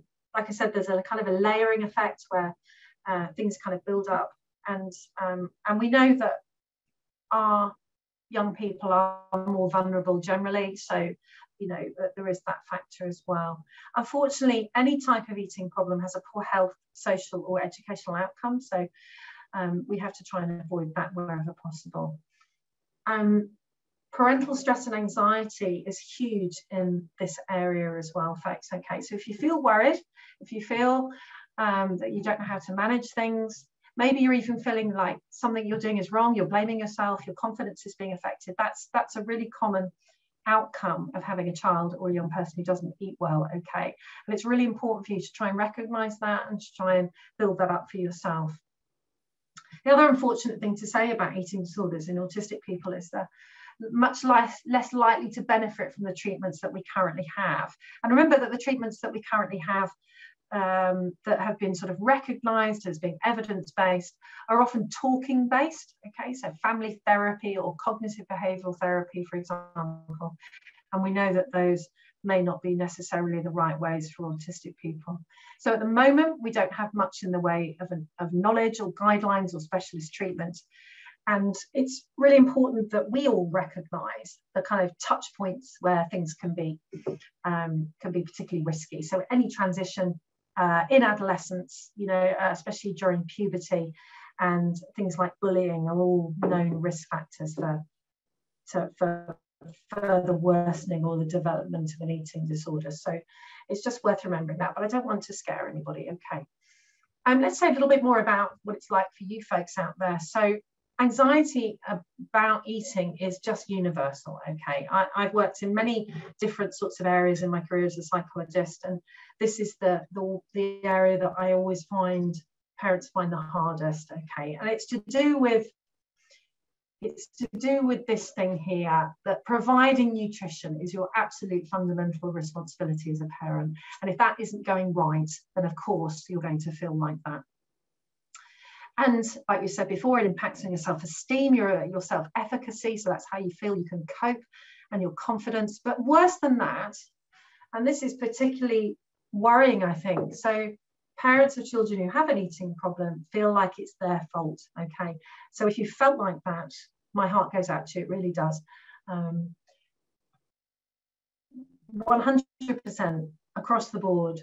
That never happens. Okay, of course, occasionally there are families where, you know, things are happening and that's causing additional problems, but generally almost across the board, a feeding problem is occurring because of something that's going on in the child's development, in this case, autism, and, you know, it's not to do with what you're doing or not doing. Okay, and, you know, I always tell professionals that it's our job to address this and to be really key about it.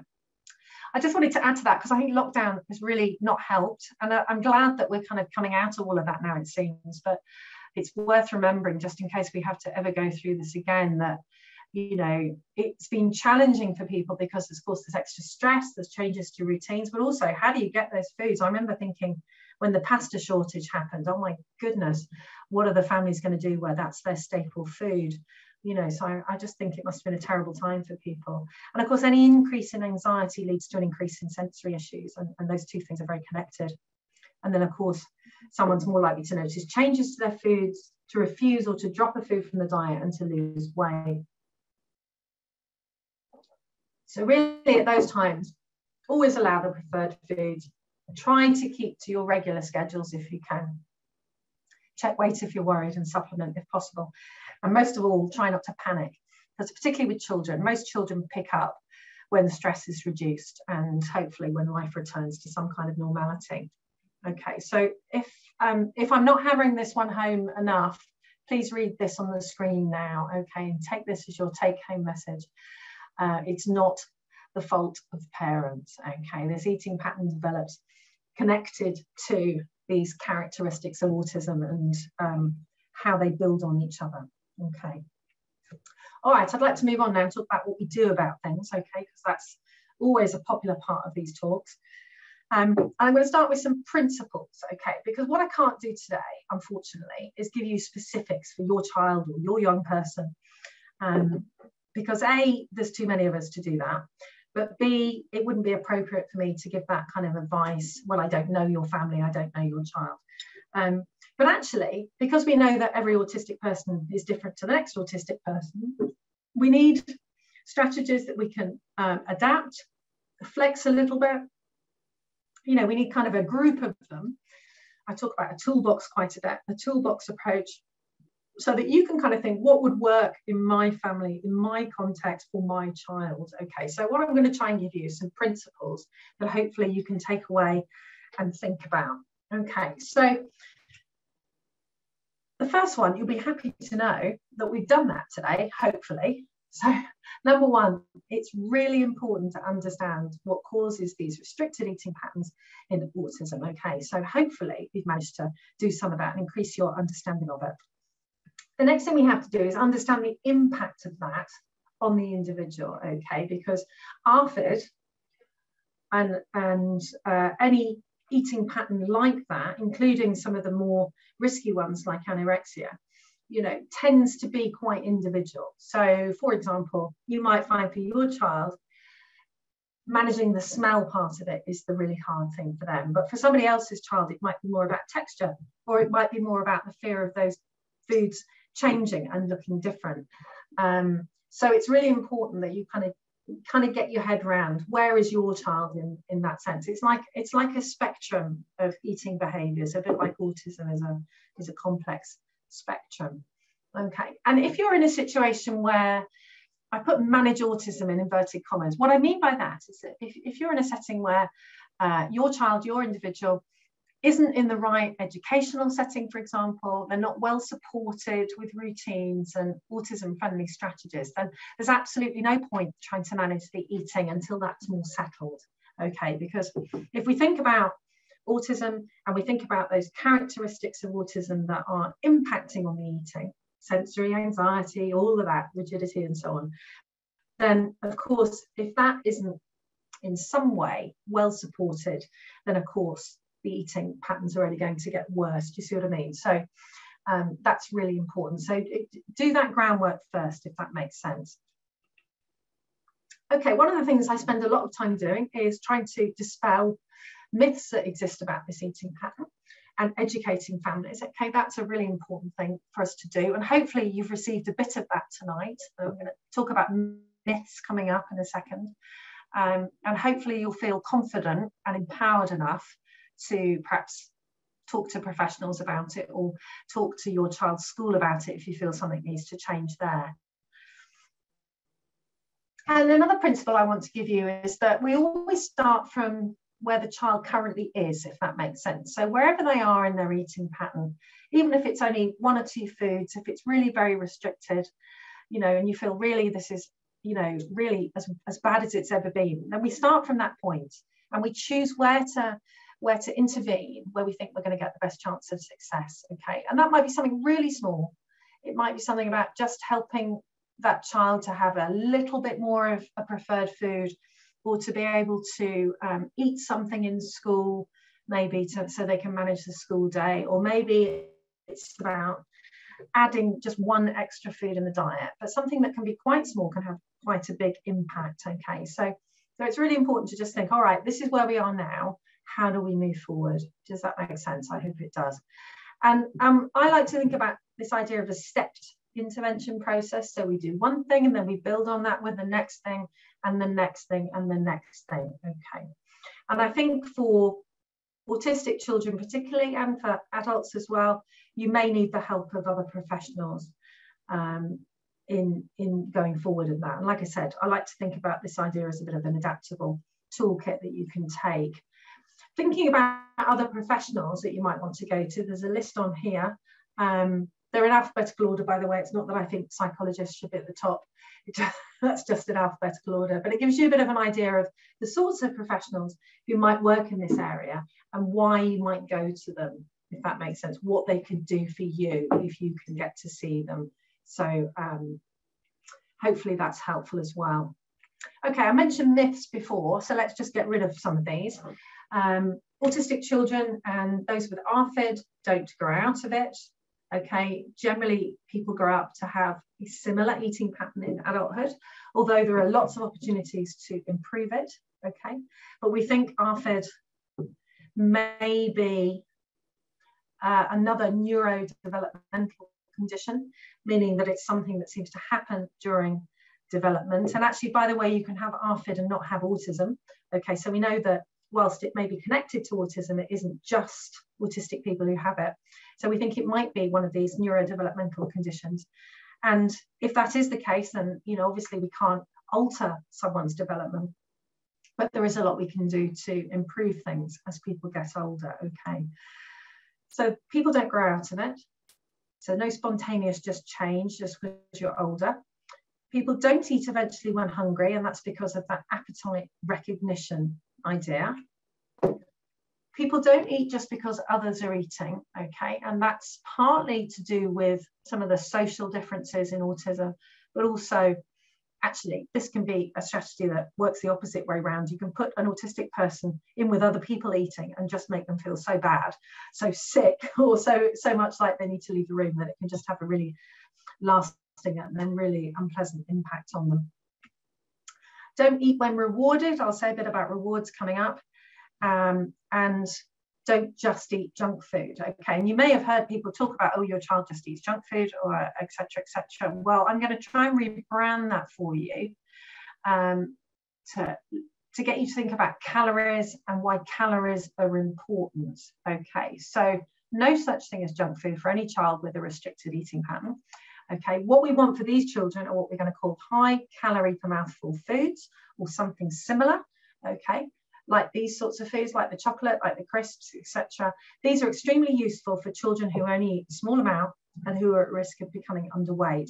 Okay, so we do see some children with restricted eating patterns who do put weight on. Okay, they're the ones generally who don't respond to feelings of being full. Okay, but for the majority, because the majority is the other way around, for those children, we need to get them to have something regularly. Okay, so this might be having something in school, even if it's something that isn't recognised as a healthy eating option. We need to do that. Okay, and bear in mind that something like ARFID, it's a recognised eating disorder. It should bring an inclusion agenda as well. So schools should be able to respond to it. Okay. All right, I'm going to talk through what I'm calling practice-based interventions now. So these are ones that we've collected over the years from folks like yourselves, from looking at the research and from clinical practice that I've been doing for years and with colleagues. And it's really good, I always think, to start with what you don't do, because the more you understand what not to do, it helps us remember what to do, if that makes sense. So we don't pressure or force, and there's a small child being forced into eating something she doesn't want to do. That's the daughter of a friend of mine, by the way, looking quite miserable. Pressure and forcing just leads to lifelong refusal of particular foods. And it's just aversive and unpleasant. And remember that anything stressful around feeding can cause us to stop eating, basically. So it just doesn't work. We don't hide and disguise foods. Remember the contamination response. If I hid something in your favourite food, you're unlikely to accept something unpleasant in your favourite food. If you spot that, which you probably are going to, and if you're particularly sensory sensitive, you're definitely going to spot it. You're unlikely to accept me giving you food again. So it's a pointless strategy. We don't make people sit with the new and unaccepted food for long periods of time, because that just doesn't mean the food gets accepted. Okay, I'll give you an example. This is gooseberry crumble. My mum made that when I was about 8 years old. I liked crumble, never had gooseberries before. So I bit into it, crumble great, gooseberries awful, bitter, grainy, just unpleasant.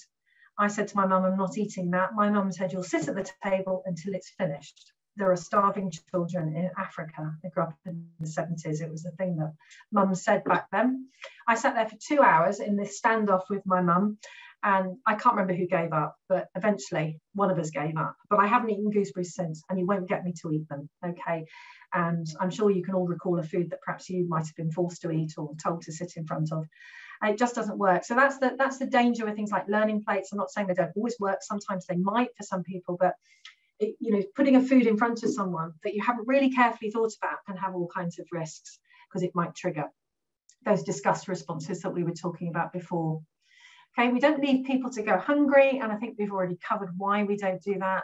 And I mentioned rewards a little while ago. It's hard to see this pie chart. Hopefully you can see it a little bit, but these are foods that are given as rewards. So we generally give things like chocolate and biscuits, cakes and sweets. And we often give those foods after eating something else. So eat up your greens and then you can have your pudding. Okay, the problem with that is that we're, on the one hand, we are saying this food, the pudding, is the better food because you're having that next. You eat this thing up quick so you can have that. So we're sort of valuing that food somehow. There's another problem with the rewards with autistic people, is that a reward doesn't always compute with them. So that sort of idea of I do this and then something follows doesn't always match up. And also, if you're really disgusted by something, there's no reward in the world that's going to help you eat it. So it's a pointless strategy. So don't use food as rewards, folks. Okay. All right, let's talk about what we do. I'm going to put a list up here. So we allow safe foods, whatever those are. We reassure families. We try to get into a regular eating schedule. We try to increase sensory tolerance. We try to reduce anxiety and stress.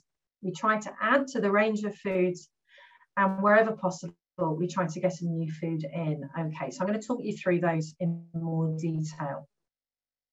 So I think we've already covered this really, but allowing safe foods means that it helps the child to regulate that intake. Okay, so to get the right number of calories in. So energy intake is always our #1 priority.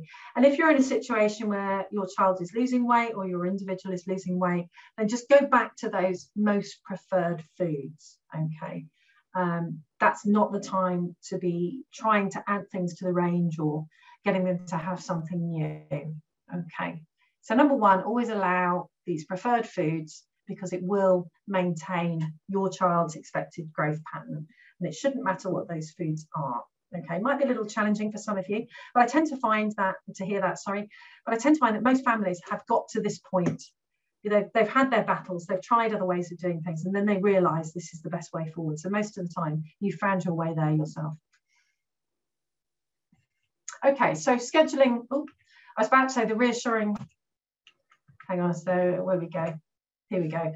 Reassuring families. So just to hammer this one home as well, this is how we do it. We educate families. We talk to them about what this eating pattern is connected to and reassure them that it isn't their fault. And that, I have to say, is a very powerful thing when families are able to take that message. Okay, in terms of scheduling, what we want to try and do is get to a point where someone isn't compensating for lost calories and they're having something quite regularly, because this over time will help them build up a recognition of when they're hungry or when they're full. Okay, and it also helps sort of appetite, just, you know, the brain and the stomach to kind of work together and get the kind of calorie load stable so that people can concentrate at school and have the right energy levels and so on, if that makes sense. So all that hangry, you've heard of that expression, you know, someone's angry because they're hungry, you know, to try and avoid that kind of thing. Okay, so I would say you need regular meal and snack times rather than grazing, if you can do it. About 6 a day is good. So you've got a breakfast, mid-morning, lunch, mid-afternoon, tea time, something before bed. So around about 6 times, space them out, never more than 2 or 3 hours without one of those opportunities, which means something has to happen at school or college or nursery so that they're allowing that as well, which is why this rebranding of foods and trying to get people to allow those foods in is really important. Okay, and that will help your child grow, but it will also manage their energy levels.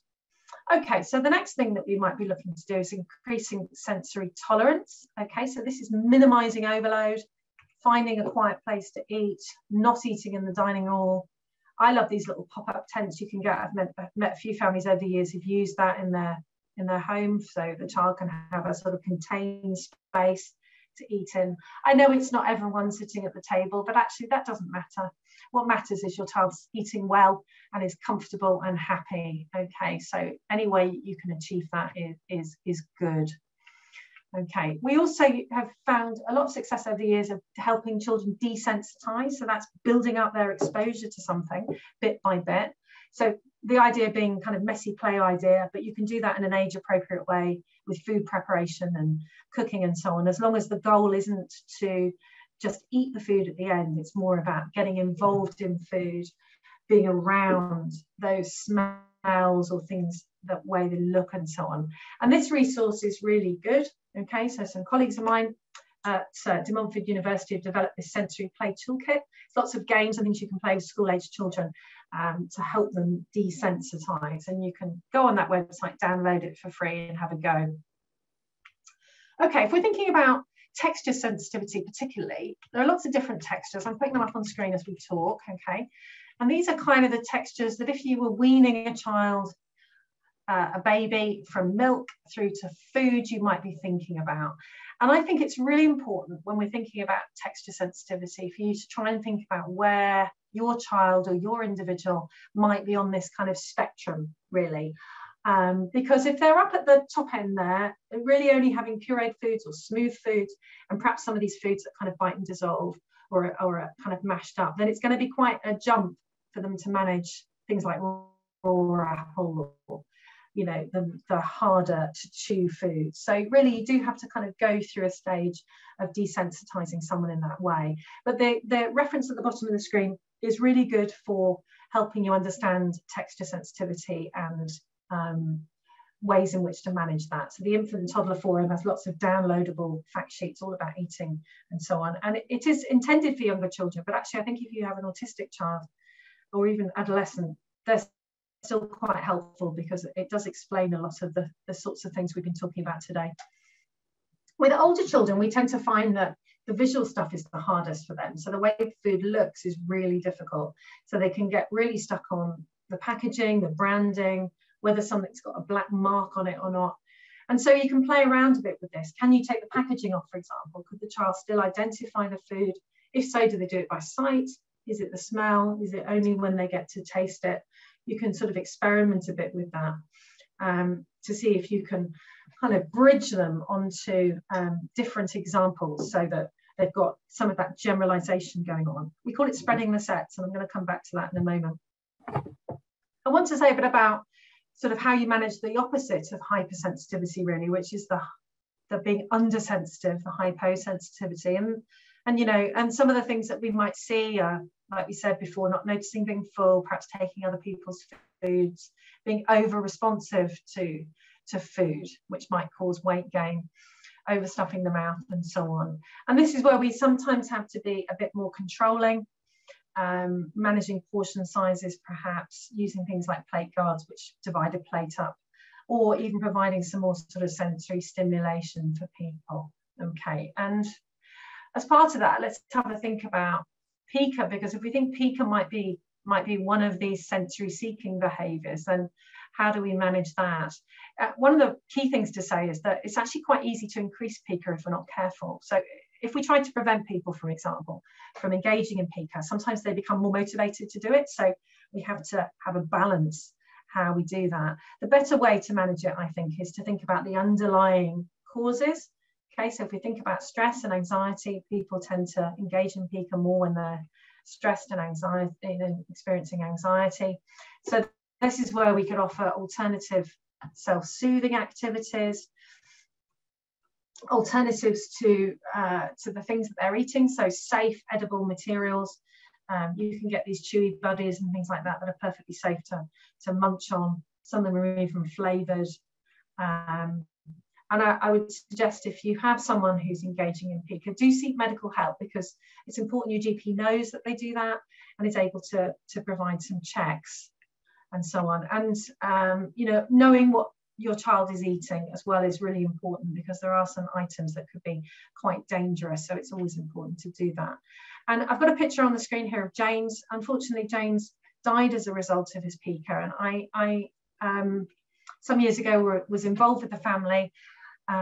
Unfortunately, only after James died as part of his inquest, but the family asked me to share his story wherever I go, so I always show that picture of James. We've written some articles together, the references on the screen there, and I think his story, if you're interested, reading about that is you know, is quite enlightening, really. And the family have worked very hard to try to promote awareness about pica. Okay, and some of the things that came out of his very early and tragic death, I'm afraid, were some ideas that hopefully are going to become more embedded in guidance, maybe even in further legislation down the road. So sort of monitoring what people have and how we might do that, how we might manage environments around pica. So that might be restricting access if possible, but recognizing that sometimes that makes people more motivated.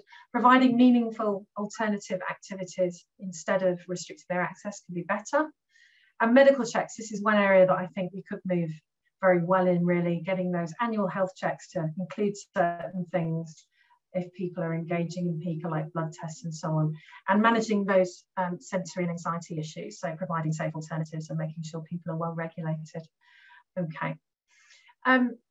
Moving on to our more restricted pattern again. So we're on to kind of reducing anxiety and mealtime stress now. So again, it's about allowing those preferred foods, but in familiar routines as well. Okay, so whatever it is that enables your child to eat the best, allow them to do it. Okay, even if that's them eating alone, it's okay to do that. The goal is that they're going to eat well and that you're going to feel relaxed about that. Anything that will sensory calm your child will help with anxiety. We've had a bit of success over the years with using very simple relaxation techniques, deep breathing, a little bit of imaginative visualization, some of the sort of mindfulness techniques. There are lots of apps and things you can get for that, so you don't have to learn it yourself. You can just download something and help your child to access it.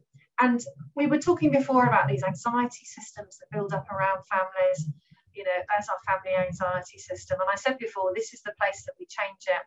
We break the cycle by reassuring families and educating them about the fact this isn't their fault, but it's connected to these characteristics of autism. Okay. Other ways you can reduce anxiety and mealtime stress is to use distraction. Okay, so when we're distracted, we're not paying attention as much to what's going on around us. And in terms of food, we're not like hyper vigilant, meaning we're just constantly looking for small changes to our food. And this is quite good for either a specific meal or if you're trying to get some new food in.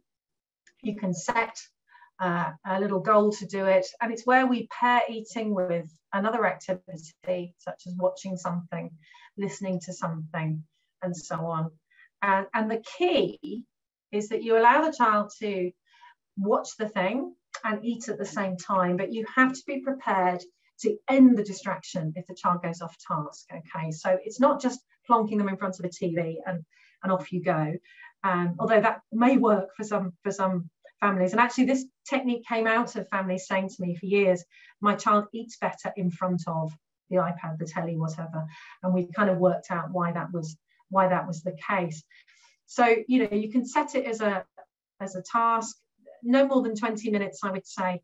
So a short Peppa Pig or whatever it is your young person's into. And they generally, if allowed to do that, the eating and the task kind of get paired, and that seems to work. Okay, and over time we know that it reduces anxiety and increases intake, so it does work, I can promise you that. I mentioned before I was going to show you some things around PDA and how we manage that. This is off the PDA Society website. Okay, they have what they call their Panda, and you'll see that the P and the letters and so on all stand for various bits of the Panda, an acronym. Okay, so we've got things like setting the SMART, pick your battles, set your SMART goals, one step at a time, manage anxiety, negotiate. So that's trying to lower demands by kind of trying to involve that young person in being in a bit more control. And I'll show you why I've got those pictures up in a second. Disguise and manage demands by kind of balancing them and contracting and so on, and make those adaptations where necessary. So for autism, that might be visual aids. So it's kind of shifting how we might manage things. Okay, let's move on to thinking about how you might add a food in. Okay, so if we're thinking about increasing the range, what we're trying to do is start with a food that is already accepted within what we might call is a known category. So let's use the example of crisps, so the crisp category.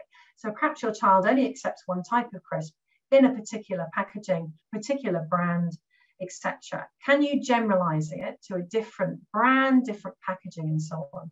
So we've got a packaging change here, and then we've got some new flavors and shapes. And you kind of go one step at a time, if that makes sense. Now, sometimes families say to me, why would we want to do that? I don't want them eating more crisps. I'd like them to try something like a vegetable, perhaps. And I totally understand that. I really, I do get that. But this is a start, folks, okay? And it does a number of things for you. Number one, it gives you a backup in case, for some reason, your child drops the food from their diet. So, they eat the crisps and they eat them for a long time. And then what tends to happen is the brain might signal a kind of boredom response, and then that food just drops out. And if you haven't got a few examples, then you've lost a food. Do you see what I mean? So it does give you this kind of backup. Over time, it increases flexibility, okay, because it's a way of teaching the child that they can cope with some of that difference.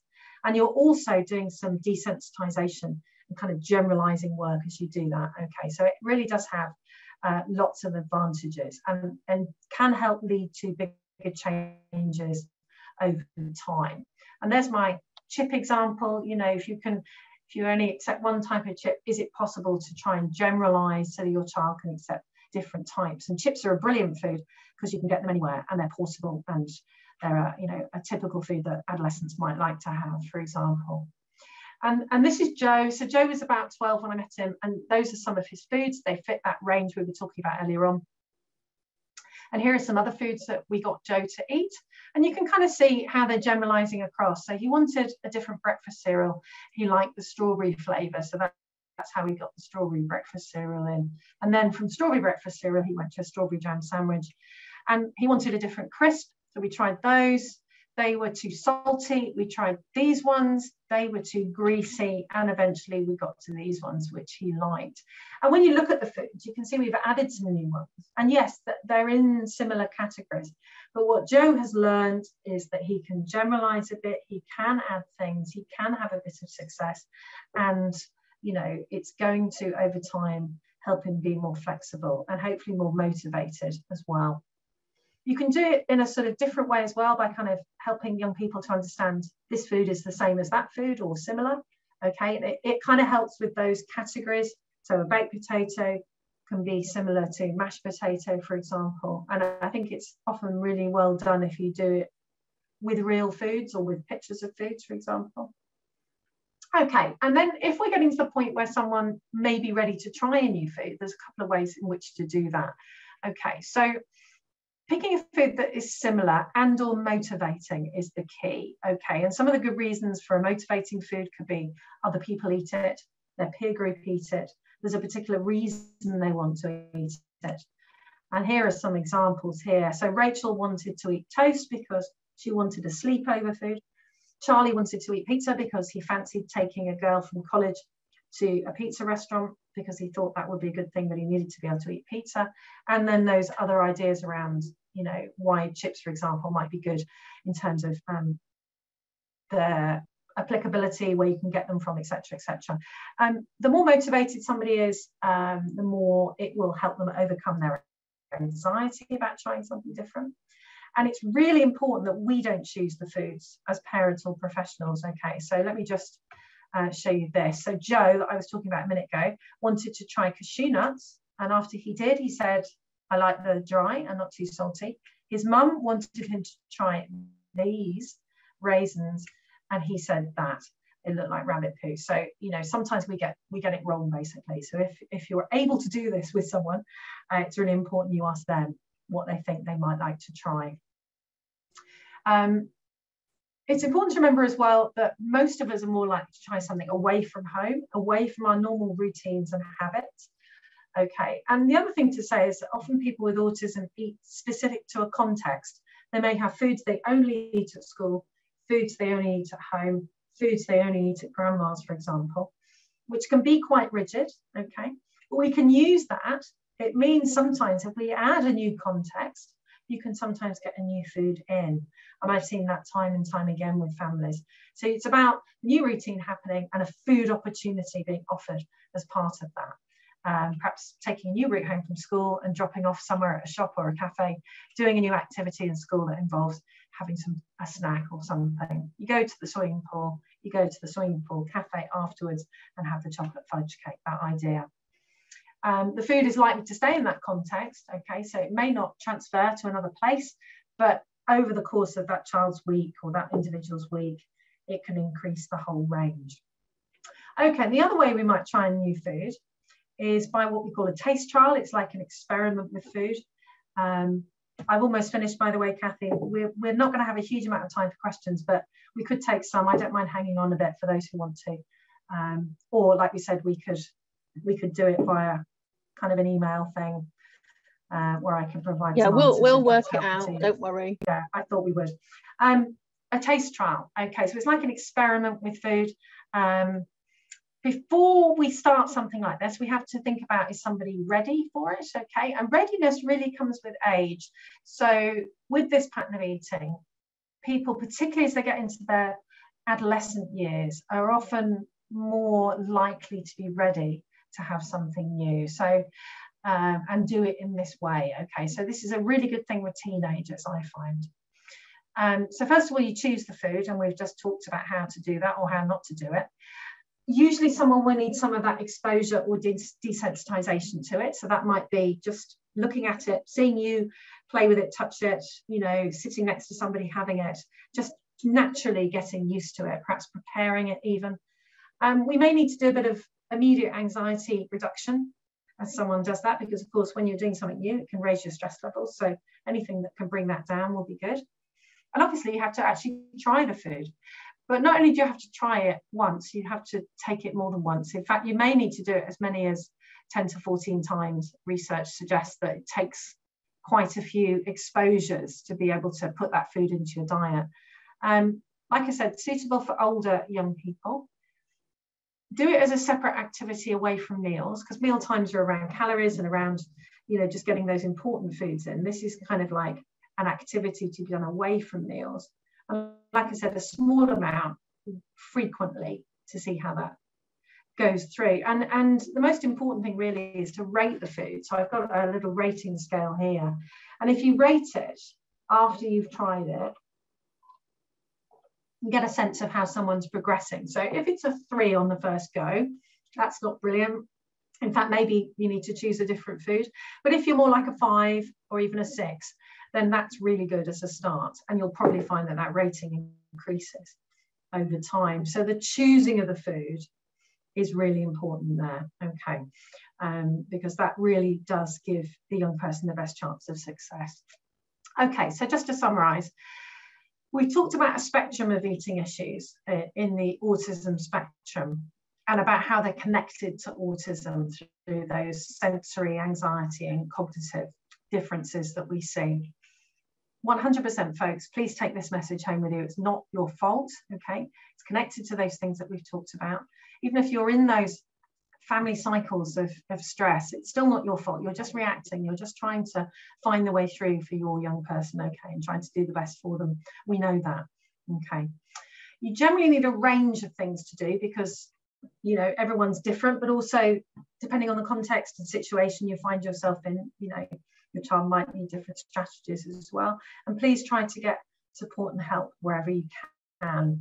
I know that's not easy, but go to your GP, ask them what's happening in local areas about these type of eating patterns. And just to highlight a few resources that you might find useful. So we talked about the sensory toolkit and the infant and toddler forum. I should have changed that reference, Kathy. The network autism is kind of gone now, but it's all on the National Autistic Society's website. If you go on their website, you can Google about eating. There's loads and loads of great stuff on there. And then the last one is ARFID Awareness UK. It's a relatively new charity set up by a couple of parents, one of whom has an autistic son. And it's a great place to go to for all kinds of information about this restricted eating pattern. Okay, and I have got a little advert for the book up there as well. So I wrote a book with a colleague of mine a couple of years ago that's done quite well. Brilliant. All right, I'm going to stop sharing now, Kathy. Whistle stop. We're just on 9:30 as well. So I am sorry that we've gone right up to the wire there.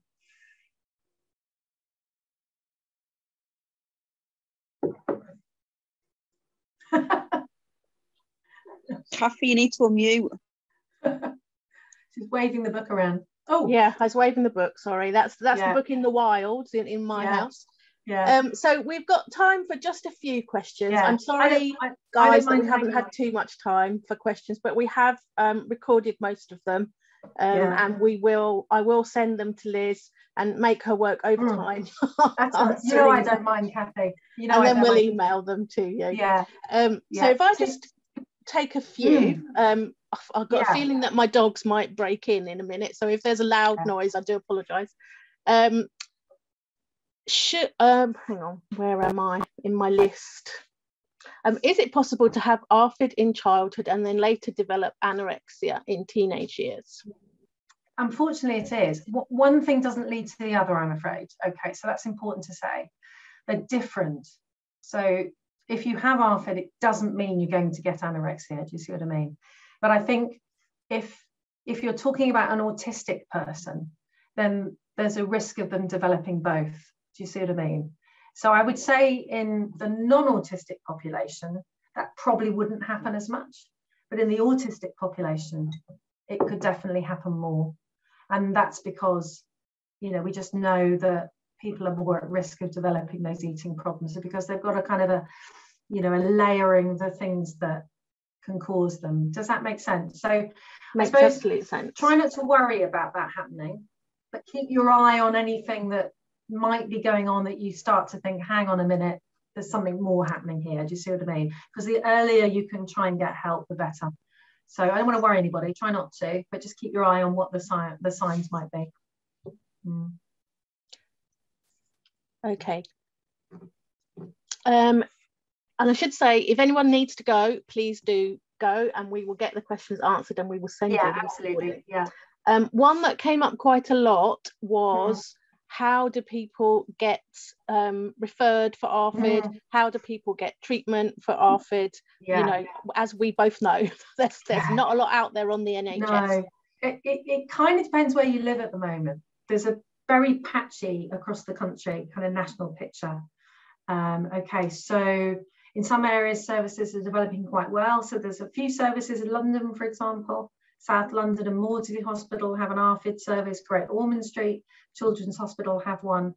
I think there are some up in the northwest as well, but in other areas not so much. And I'm in Coventry and Warwickshire. I mentioned that before. We're starting to develop our pathways at the moment. So, you know, it's quite patchy, folks. So I think the best thing to do is go to your GP. Now, not all GPs have heard of it. Okay, so if you can Google it, get the criteria, or if you can take a snapshot of this talk perhaps and say, look, you know, I think my child might have this. What's happening? You know, what can you do? Where can you go? Sometimes the CAMS help you, child and adolescent mental health. Sometimes it's more like an eating disorder service, but it does seem quite patchy. I'd hope if your child's autistic and you've got some connection to your local autism services, whether that's statutory or a charity or whatever, they ought to know a bit more about it because it's so common. Do you see what I mean? But I think it's quite patchy. So badger your GP would be my advice. Okay. I think probably I'm not going to say that question because I think you've answered it. There's a question here about eating in school. I know you covered it a little bit, but what do you do if your child won't eat in school at all? That's really tricky actually, and lots of children are like that. And you know, school can be a really difficult place for eating, for all the things that we know about the you know, high levels of stress and the sensory stuff and so on. I think it's really important to have a sit-down meeting with the teaching staff or SENCO, and talk about it, because it's not okay for a child to go all day without eating in school. Whilst they may manage it, it's not okay, if you see what I mean. You know, it's not, they need regular, you know, nutrition in order to be able to concentrate, fulfill their potential, have the right energy levels and so on. And so I think, number one, I'd talk to the school about, is there something that your child may accept in school that they could have, you know, small amounts of a preferred food.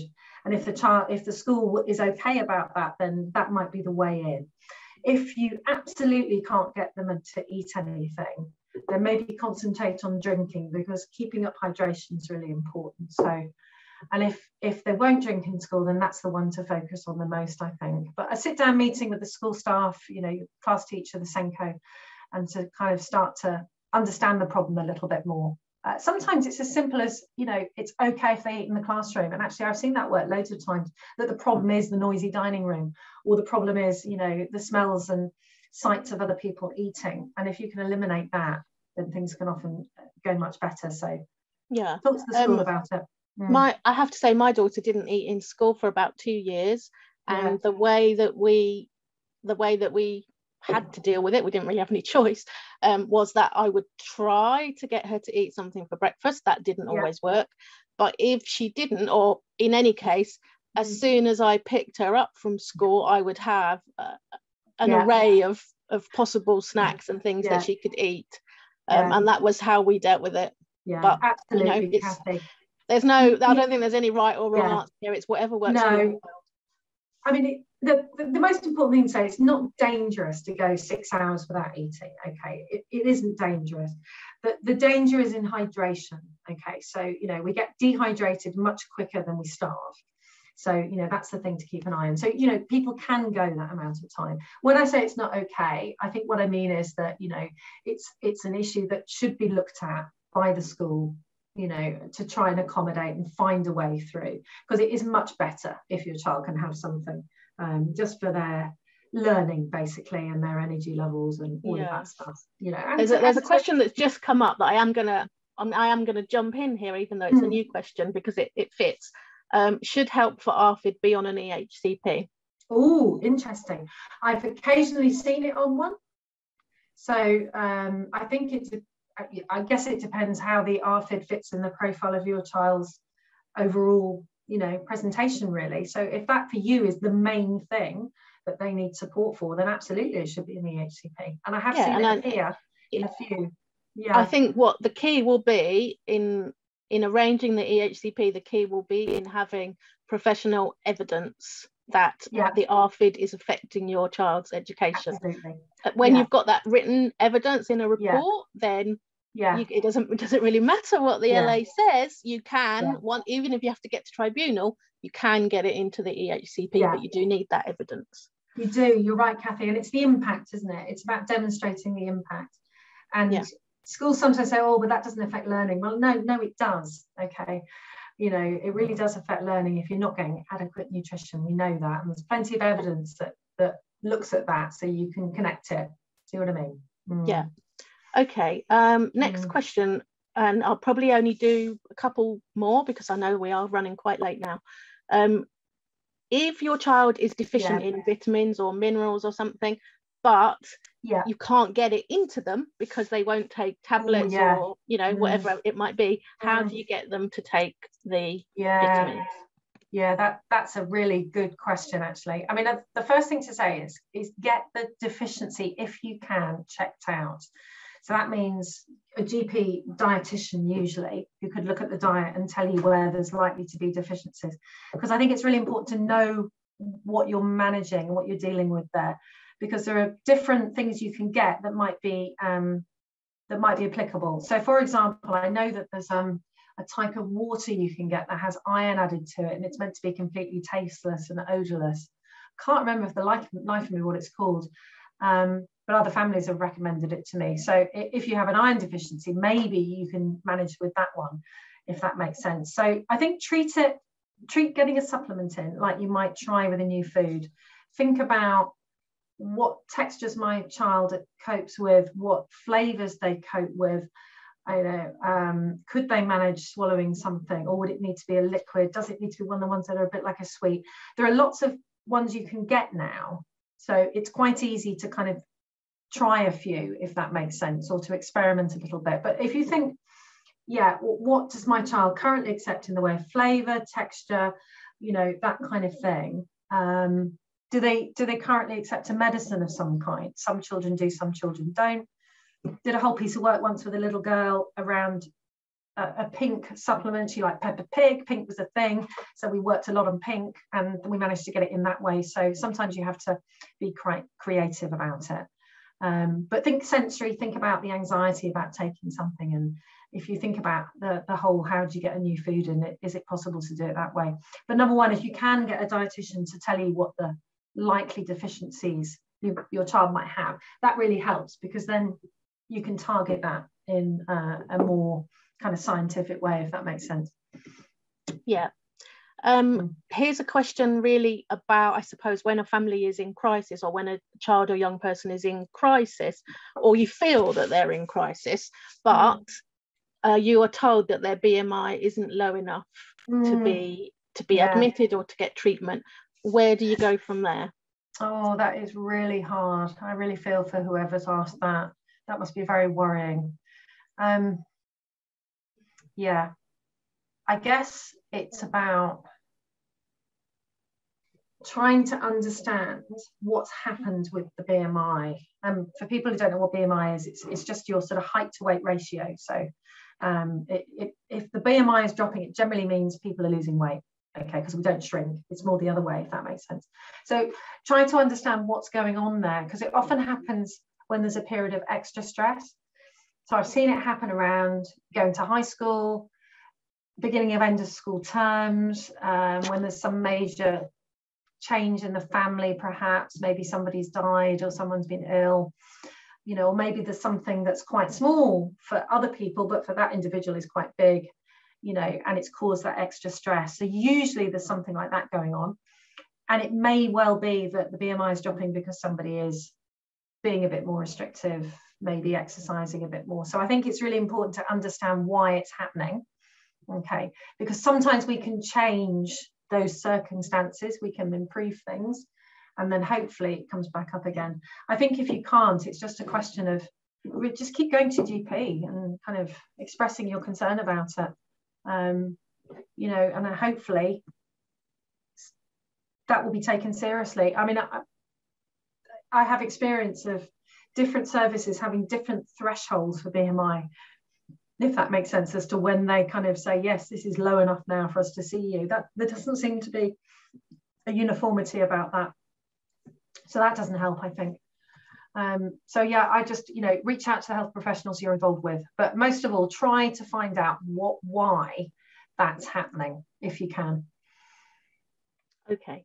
And the last question I'm going to ask is from Tegan, and it is a little bit specific, so you may not be able to answer it, but I'm going to ask it because she's asked lots of times. Her child is 2 and not diagnosed with anything yet. He only eats crisps and milky buttons, and she's still breastfeeding him, and she would like to stop, but she's scared that it won't be good for him if she stops. Yeah, okay. So 2 is an interesting age, Tegan. Okay, so lots of children at the age of 2 are still kind of not fully weaned or have had some of those kind of, you know, early difficulties. And like you say, it's not diagnosed with anything. And actually, at the age of 2, it's quite hard to diagnose something like ARFID. In the same way, it's quite hard to diagnose something like autism, because we're still sort of waiting for things to emerge and have a better picture of things, if that makes sense. I'm going to presume you've had some health visitor involvement or some GP involvement. They may have said, don't worry about it, it'll all happen in good time. I think your key is how to wean from the breast milk and have something that can sustain your child without that, really. And I think you're going to need a bit of extra professional help for that, by the sound of things. I would check out that Infant and Toddler Forum website that I talked about before. They've got some fantastic information on there around early feeding problems, and there's one on there about sort of very extreme refusal, and you know, and there's also some other stuff on there about weaning. So have a look at that and see if that's helpful. But I would contact your health visitor and or your GP, and hopefully they can support you with bridging him onto some new foods, and hopefully that problem will disappear for you. Although if it persists, and I say if it persists beyond the age of 3 or 4, then start to ask people to properly look at that. Okay, well, thank you ever so much, Liz. It's been a brilliant session. I'm sorry, everybody, if we didn't get to answer your question. Yeah, we are going to collate them. About that too. We're going to collate them as much as we can. There's a lot in the chat, but one of my Vicky, one of our trustees, has already collated quite a lot of them, and I will try to get the ones that she missed when she had to go. So thanks everyone for joining us, and thanks to Liz. I'm sure you'll agree that it's been really, really useful and helpful, and I hope that it has kind of put your minds at rest if you were blaming yourself in any way for your child having difficult eating issues, and I hope that it has helped you to kind of help yourself, if you like, and help your own family, because let's face it, most of what we have to do is helping ourselves, isn't it? So anyway, thank you ever so much, and that's okay. Have a good night. Goodbye everybody. Thanks for all the interesting questions. Bye.